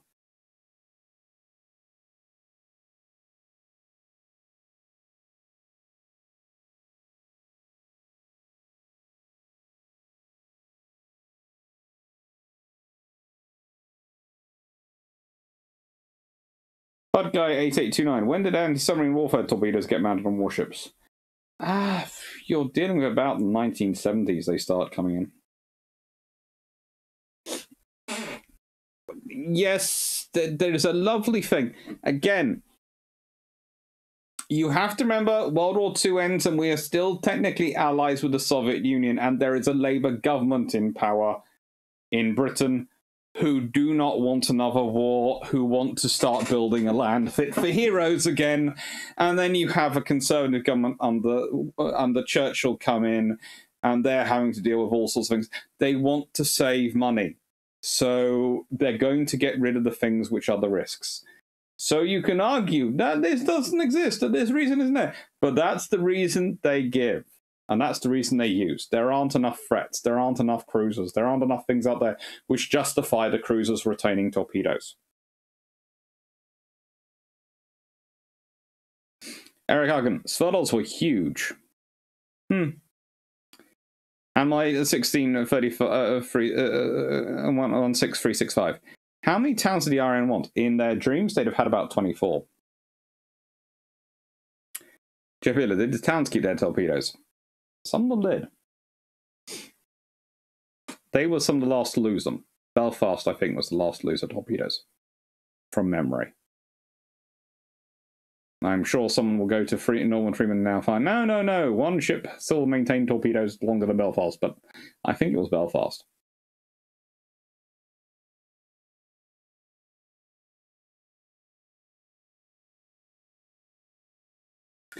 No, the RN wanted 24 town class cruisers.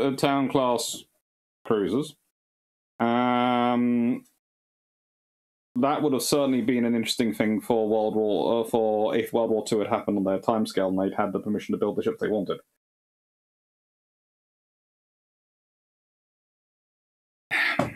There is a reason they want 24. As Alistair Shaw said, that's all the towns. Remember, a cruiser squadron is 4 ships. The RN planned to have 2 squadrons of towns based in the home fleet, 2 squadrons of towns based in the Mediterranean, 1 squadron of towns based in the East Indies, and 1 squadron of towns based in the Far East. So they wanted 6 squadrons of towns because they wanted to be able to then use their heavy cruisers when they started replacing the counties for other deployments.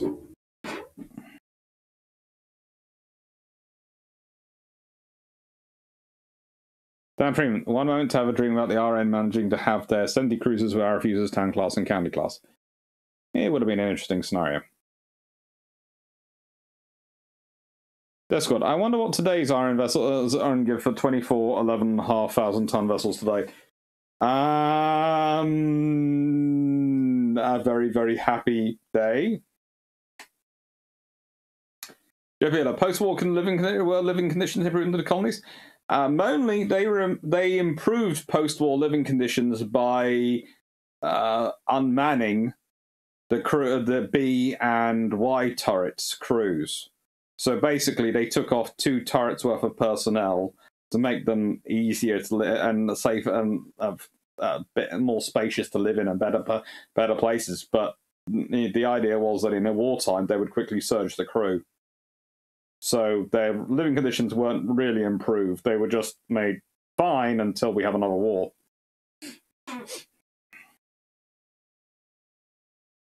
Geoguy 001, they would have to be manned.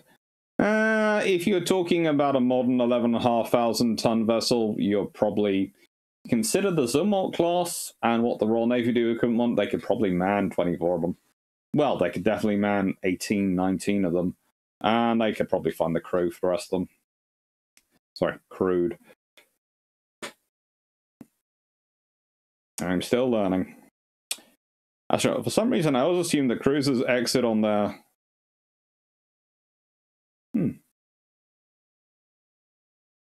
This one. I can see the RN trying to sell off the RAF for that. No. Not the whole RAF. The counties seem to often operate as lone wolves. Well, yes. And that was quite often what they were used for. And the towns were used for that as well in peacetime. In wartime, that is what a county can do. An 8-inch gun cruiser, if it runs up against a surface raider, which has, well, even if it has 11-inch guns, is going to go, you know what, I'd rather not be here if I'm a full county. You're a full county class, yes. You've got 8 and you can go full speed. You're not HMS Exeter. I'm going to be elsewhere. Not him, Larry Lonesome.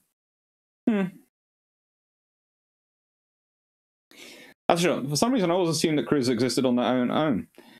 They tended to work in part of groups. Quite often, they worked as part of groups. And you have to remember, a squadron's assigned to an area, and so then you have 4 ships assigned to that area. And one might be in refit, and one might be tooling around as the squadron flagship, and a couple will be wandering around solo. So you'd assign 4 to the Far East, and they would be going around doing their various things. And you'd assign 4 to the West Indies, and they go around doing... You'd have 8 in the Mediterranean. That's really your surge group. They can go back either way, depending on what you need them. And your 8 in the home fleet, well, they're going to be your ships which are in deep maintenance, in major maintenance refit, and the ships which are wandering around doing the home fleet duties.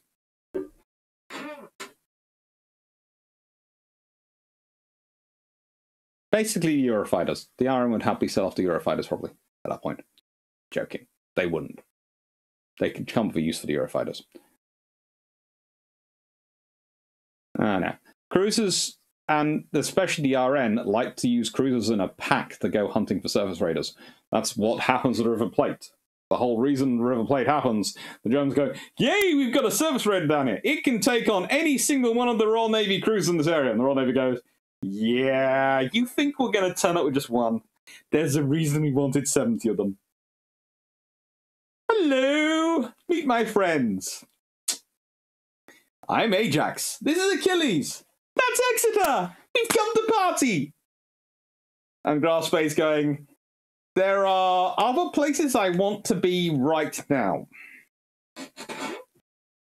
So they patrol on their own, but they could form, and especially in peacetime, they'd be doing their presence missions on their own. But in wartime, they might well be formed into a hunter-killer group. Okay, what do we have coming up? We have... Well, as I said, Operation Claymore tomorrow. Brew Ships 40. Books to use when writing. Lend-Lease Act on the 11th of March, next week. That's next Thursday's one. 80 years to the day of it being signed, so we're going to go through the Lend-Lease Act. 14th of March, History of Armour and Amphibious Warfare.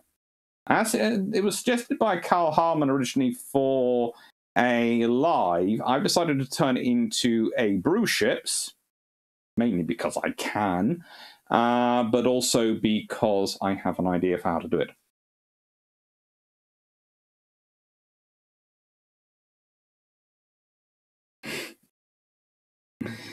No. Dan Scott, I now have visions of the RN trying to strap lots of rockets onto a sled to launch Eurofighter off the No. Quite simple. Eurofighters have a very distinct role: protection of the home base. That's good. That allows the Royal Navy to free up to go hunting. That's all, the whole thing is.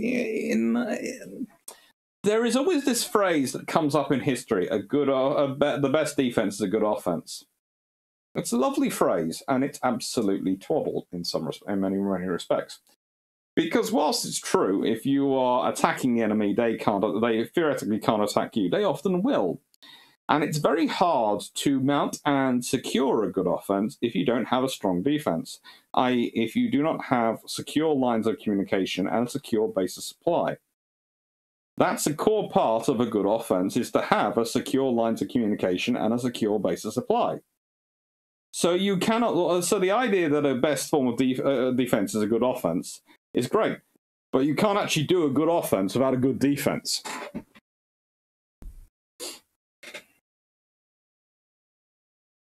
Animal 163365. Nice stream. I'm going to have to watch more to keep. Thank you. It's always nice to have more people come along. I might just start calling you Animal or 16365, but that's just me being, well, basically shortening the pronunciation.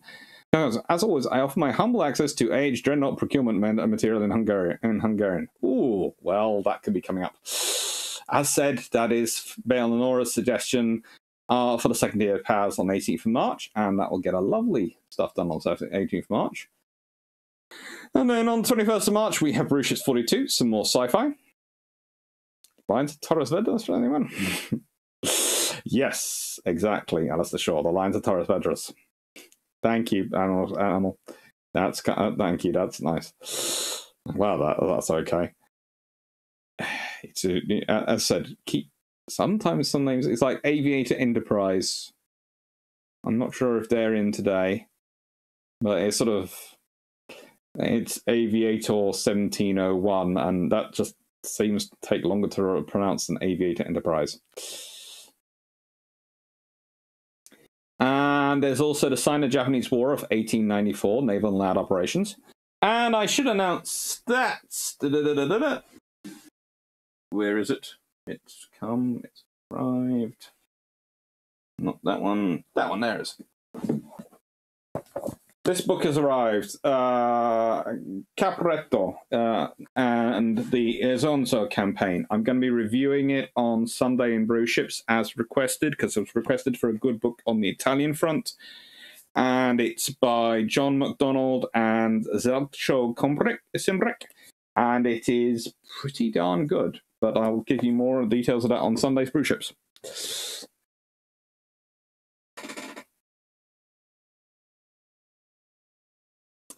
Jesse, in retrospect, the UK should have fast-tracked replacing Tornadoes with Eurofighters and kept the Harriers. Probably. Inram, I like the shorthand title. Thank you. Discord, Lend-Lease Act. One material is like chewing gum. Once it's used, you don't tend to want it back. Which is why the British end up chucking a load of aircraft into the sea. If you go out to various spots in the world, you can find whole piles of aircraft from World War II sitting on the bottom of the ocean. Right. Crazy Loca, just don't call me late for pizza. Right. So, this is what we've got coming up. I hope you've enjoyed. Right then, before I go, any questions? So, as I said, I'm going to be going soon to help the family pack up and get to bed and possibly walk the fluffy research assistant again.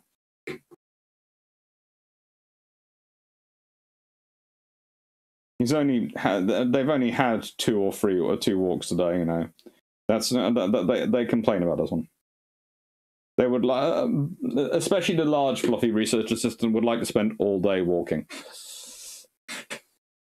Oh, let's do that. Oh, that's better. You can see more of the t-shirt. By the way, this t-shirt comes from the Imperial War Museum, and they're nice. They are nice. If you like them, go track down the IWM. Take care, John Shea. Have a nice night. Vision, 1975 novel, HMS Hero was pretty good with a Soviet sub trapped in Scottish Loch. But like Star Trek episode in conclusion, ooh. Might go for it. That's all. Now, fam. Have a nice night. Take care. That's good. It's a quote from US Republican Senator. He also opposed to the act, just calling giving tanks and stuff to anyone willing to fight the Germans what it was. Yeah, it was. So, Amok, Great War Channel covered the Italian front in depth. Thank you. No, it did, but as I said, I was asked specifically to find a good book on it, and so I've been hunting one.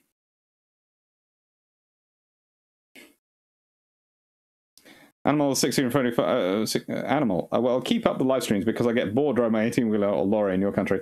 Well, that is fun, and don't worry, I do keep it live streams. Live streams are every Thursday and Sunday, and there are recorded videos which come out 10 to on a Tuesday. They're the long patrols. And they usually are a set of 40-minute videos which are just queued up. Take care, DGB40. Thank you, Vision. Take care. Dan Freeman, thank you. They're now more Leander class in opinion rather than Dido class. I'm glad.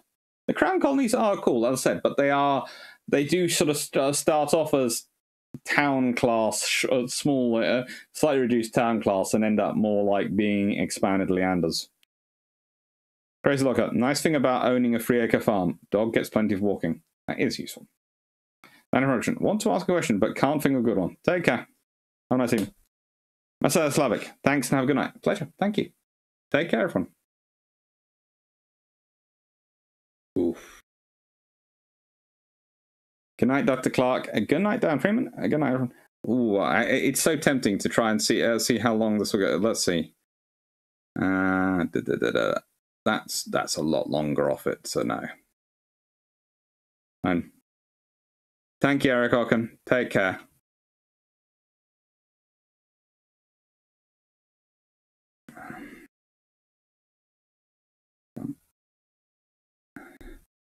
Thank you, Howard Maxey and Crazy Ruka. Thank you, everyone, for watching. As always, if you do like the videos, please like, maybe subscribe. Possibly press the little bell down there. That gives you an update when it has. And please consider joining Discord. Come and join the chat that goes on. And if you feel like being very generous and helping with my extortionate book habit, join Patreon. Thank you. And by the way, as part of Patreon, you do get to suggest topics. And then the 6 or 7 of the suggested topics which I like the most and think I can do justice to, go to a vote, and then the top 2 of those get done the next month. So that's how my Patreon works. And you also get access to all the slides when I remember to upload them. I sometimes forget. Right. Take care, Greg. Sarski. Take care, Calm Gasberg.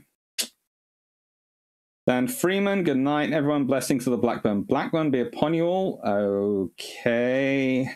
Take care, Jeff Beeler. Woolworth Towns. Oh, I like that. I might have to borrow that for a book at some point. Thank you, Joshua Pizzas, and thank you, Yannick. Thank you, everyone. Take care.